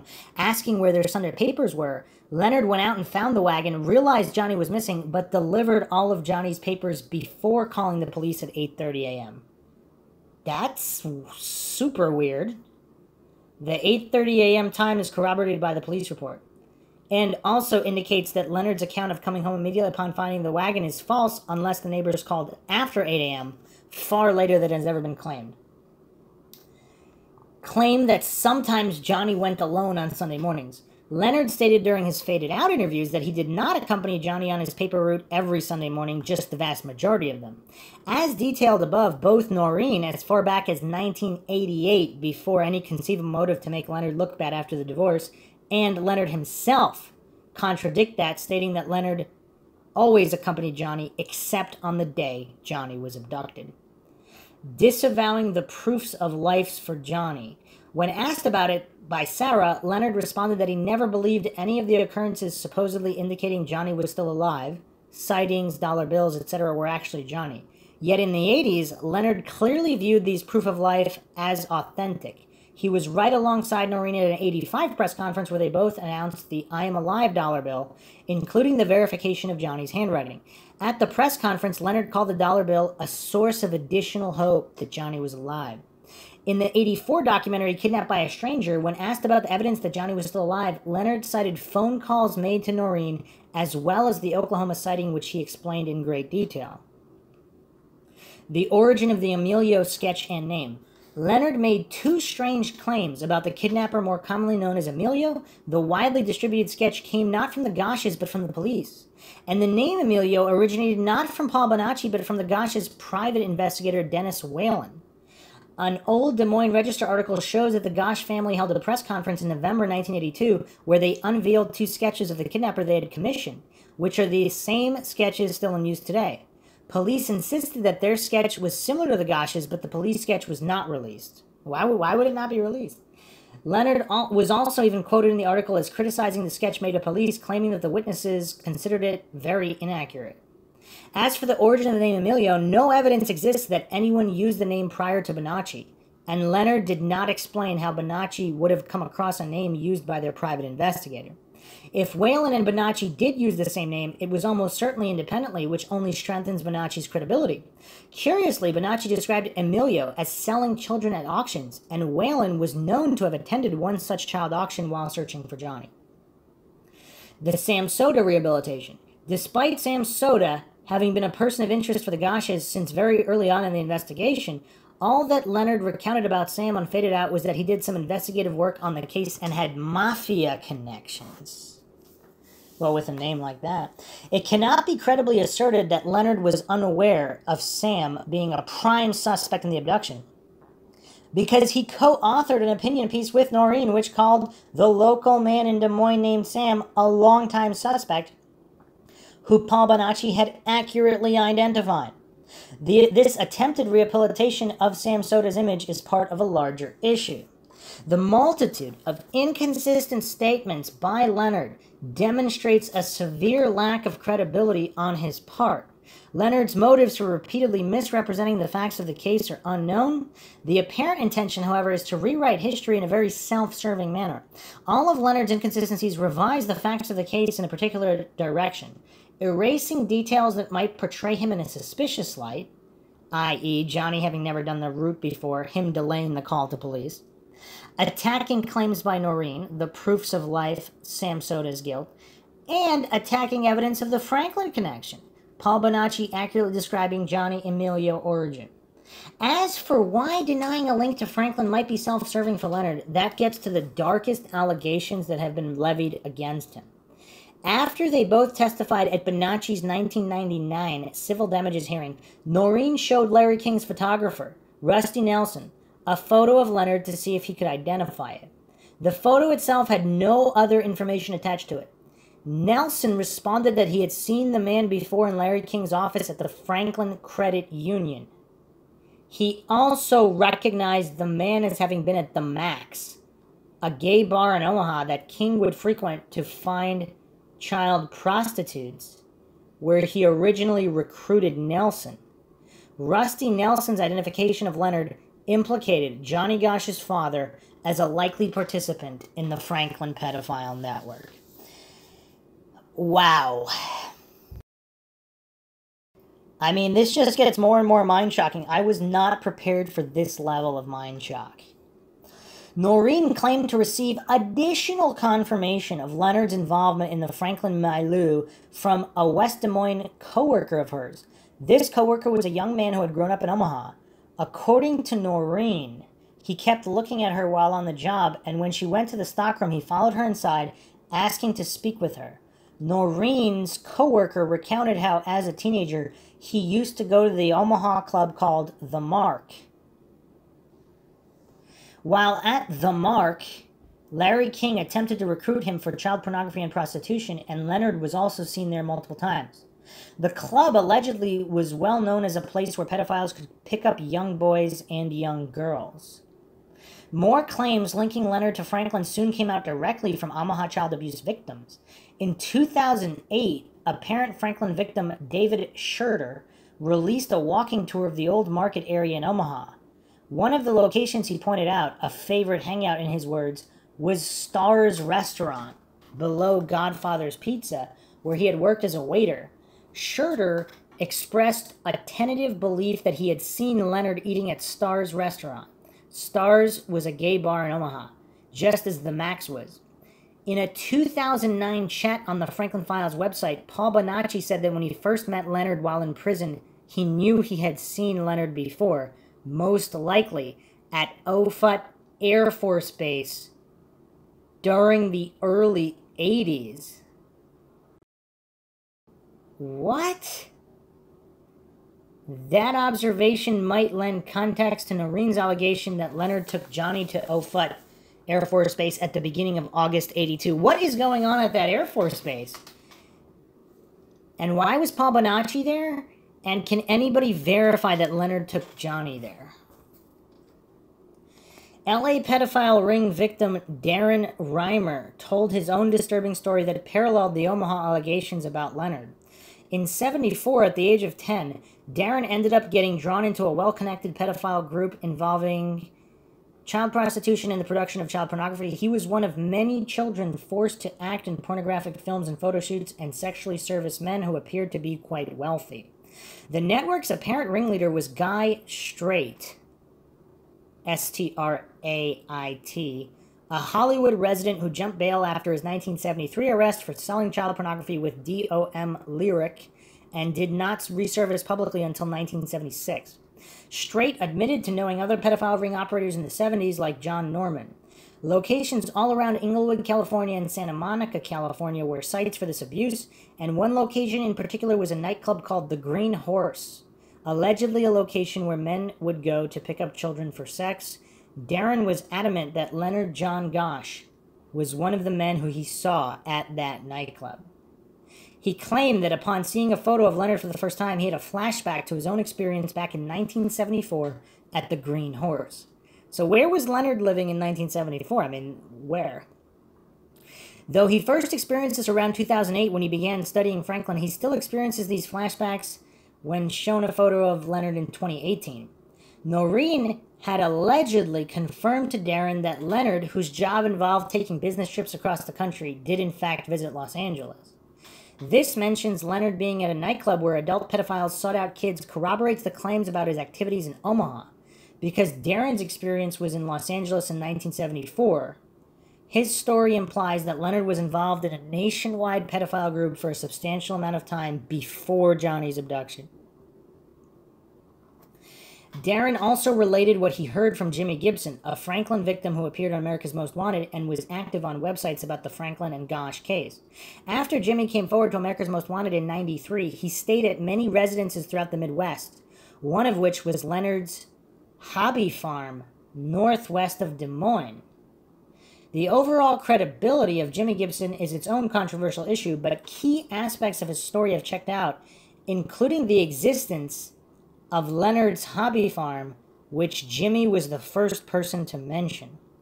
Jimmy painted a highly unfavorable picture of Leonard, claiming that Leonard was violent and even tried to rape him on one occasion. He also corroborated Noreen's account of Leonard sabotaging the county attorney's arrest of Charlie Kerr. According to Jimmy, Kerr had blackmail material on Leonard, regarding a criminal enterprise they were both involved in. Kerr had gotten wind that he was about to be arrested and threatened Leonard that he would implicate him too if he got busted. So on the planned day of the arrest, Leonard got in his car and brought Jimmy along with him to drive to Kerr's home. Jimmy said that Leonard initially planned to shoot Kerr out of anger, but he talked Leonard out of it. Leonard Gosh instead just ended up tipping off Kerr about the impending arrest. Although Leonard apparently told Jimmy that the criminal enterprise Kerr was blackmailing him over was illegal gambling, there's a good chance of that being a euphemism for child trafficking. Kerr was clearly implicated as owning a safe house used to store trafficked kids. Furthermore, Leonard was most likely only able to tip off Kerr because Noreen told him of the impending arrest, and she in turn must have heard about it from the county attorney, who would not have informed her unless their investigation was related to the abduction of Johnny, again indicating that Kerr was being investigated for child trafficking. Jimmy's story then indicates that Kerr and Leonard were both acquainted through a pedophile ring, and Kerr was able to blackmail Leonard with evidence of his involvement. Back in 2004, when he was posting under the name CPP Web, Jimmy claimed that, just like Noreen alleged in her book, the Gosh home did receive a phone call in the early morning hours of September 5th, 82, and it came from the Sioux City area. Given how Charlie Kerr is the Gosh's case main link to Sioux City and the alleged association between him and Leonard, if Jimmy was telling the truth about the phone call, Kerr is very likely to have been the caller. And for Kerr, one of the kidnappers, to be calling Leonard just before Johnny's abduction would imply that Kerr was making arrangements with Johnny's father regarding the kidnapping. Noreen has in fact claimed that Bonacci testified in court that the kidnappers had prior arrangements with Johnny's father to ensure that Johnny would be alone that morning. This does not show up in the publicly released court transcripts, but Noreen's delivery has enough authenticity, even asking her interviewer at one point, "Were you surprised when you heard that in court?" to raise the question of whether the transcripts accurately reflect the entirety of the 1999 hearing. The allegation that Kerr had blackmail material on Leonard might also, if Kerr was the one making arrangements with Leonard, explain Noreen's account of Leonard's very odd behavior in 1982 leading up to Johnny's abduction. He allegedly exhibited tremendous stress and even suicidal tendencies, consistent with the possibility that he was being blackmailed to facilitate the kidnapping of his own son. Being a longtime member of a pedophile ring, as numerous victims and witnesses claim, would easily provide such blackmail material. It is noteworthy that the array of witnesses implicating Leonard, Rusty Nelson, Noreen Gosh, Paul Bonacci, Dave Schurter, Jimmy Gibson, Darren Reimer, have their own rivalries and would not be inclined to conspire together in a hoax implicating Johnny's father. The fact that multiple people otherwise opposed to each other have made overlapping allegations about John Gosh Sr. strengthens those allegations. Obviously, however, they have not been proven definitively. Leonard's 1999 challenge to Doreen's account of Johnny visiting might have been unintentionally revealing. He insisted that if Johnny came back to West Des Moines to visit his parents, Johnny would have visited his childhood home, which Leonard was still living in at the time. Yet Leonard did not receive a visit from Johnny. For Johnny to forego visiting his old home but make an effort to track down Noreen at her new address would be bizarre, except for the possibility Leonard did not address. Johnny was specifically avoiding his father. If the visit from Johnny was real, then by Leonard's own logic, Johnny had some reason not to want to see his father. This is consistent with allegations that Leonard was involved in Franklin, something that Johnny could have easily learned by virtue of being in the same pedophile ring.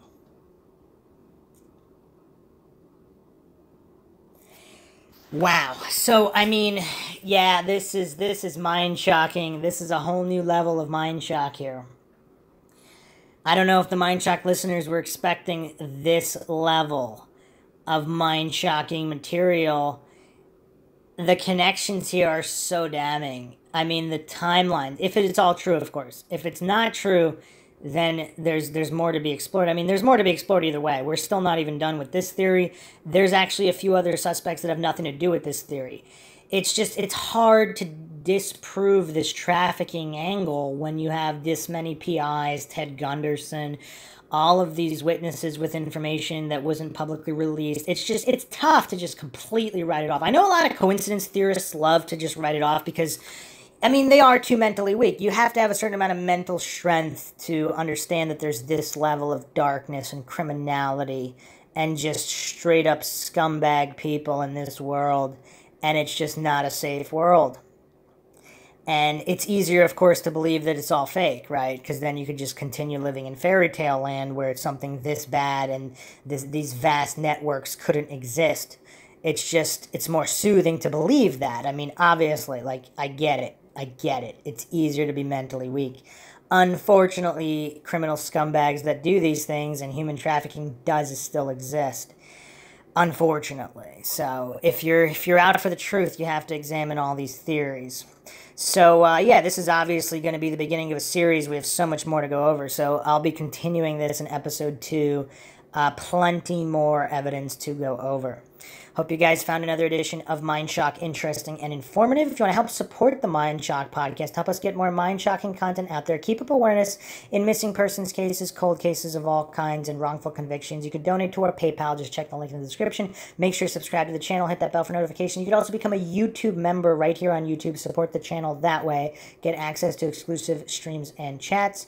Like and share the podcast, Twitter, Facebook, Reddit, Patreon. Patrons do get priority for case topic, logical analysis, co-podcast, or requests.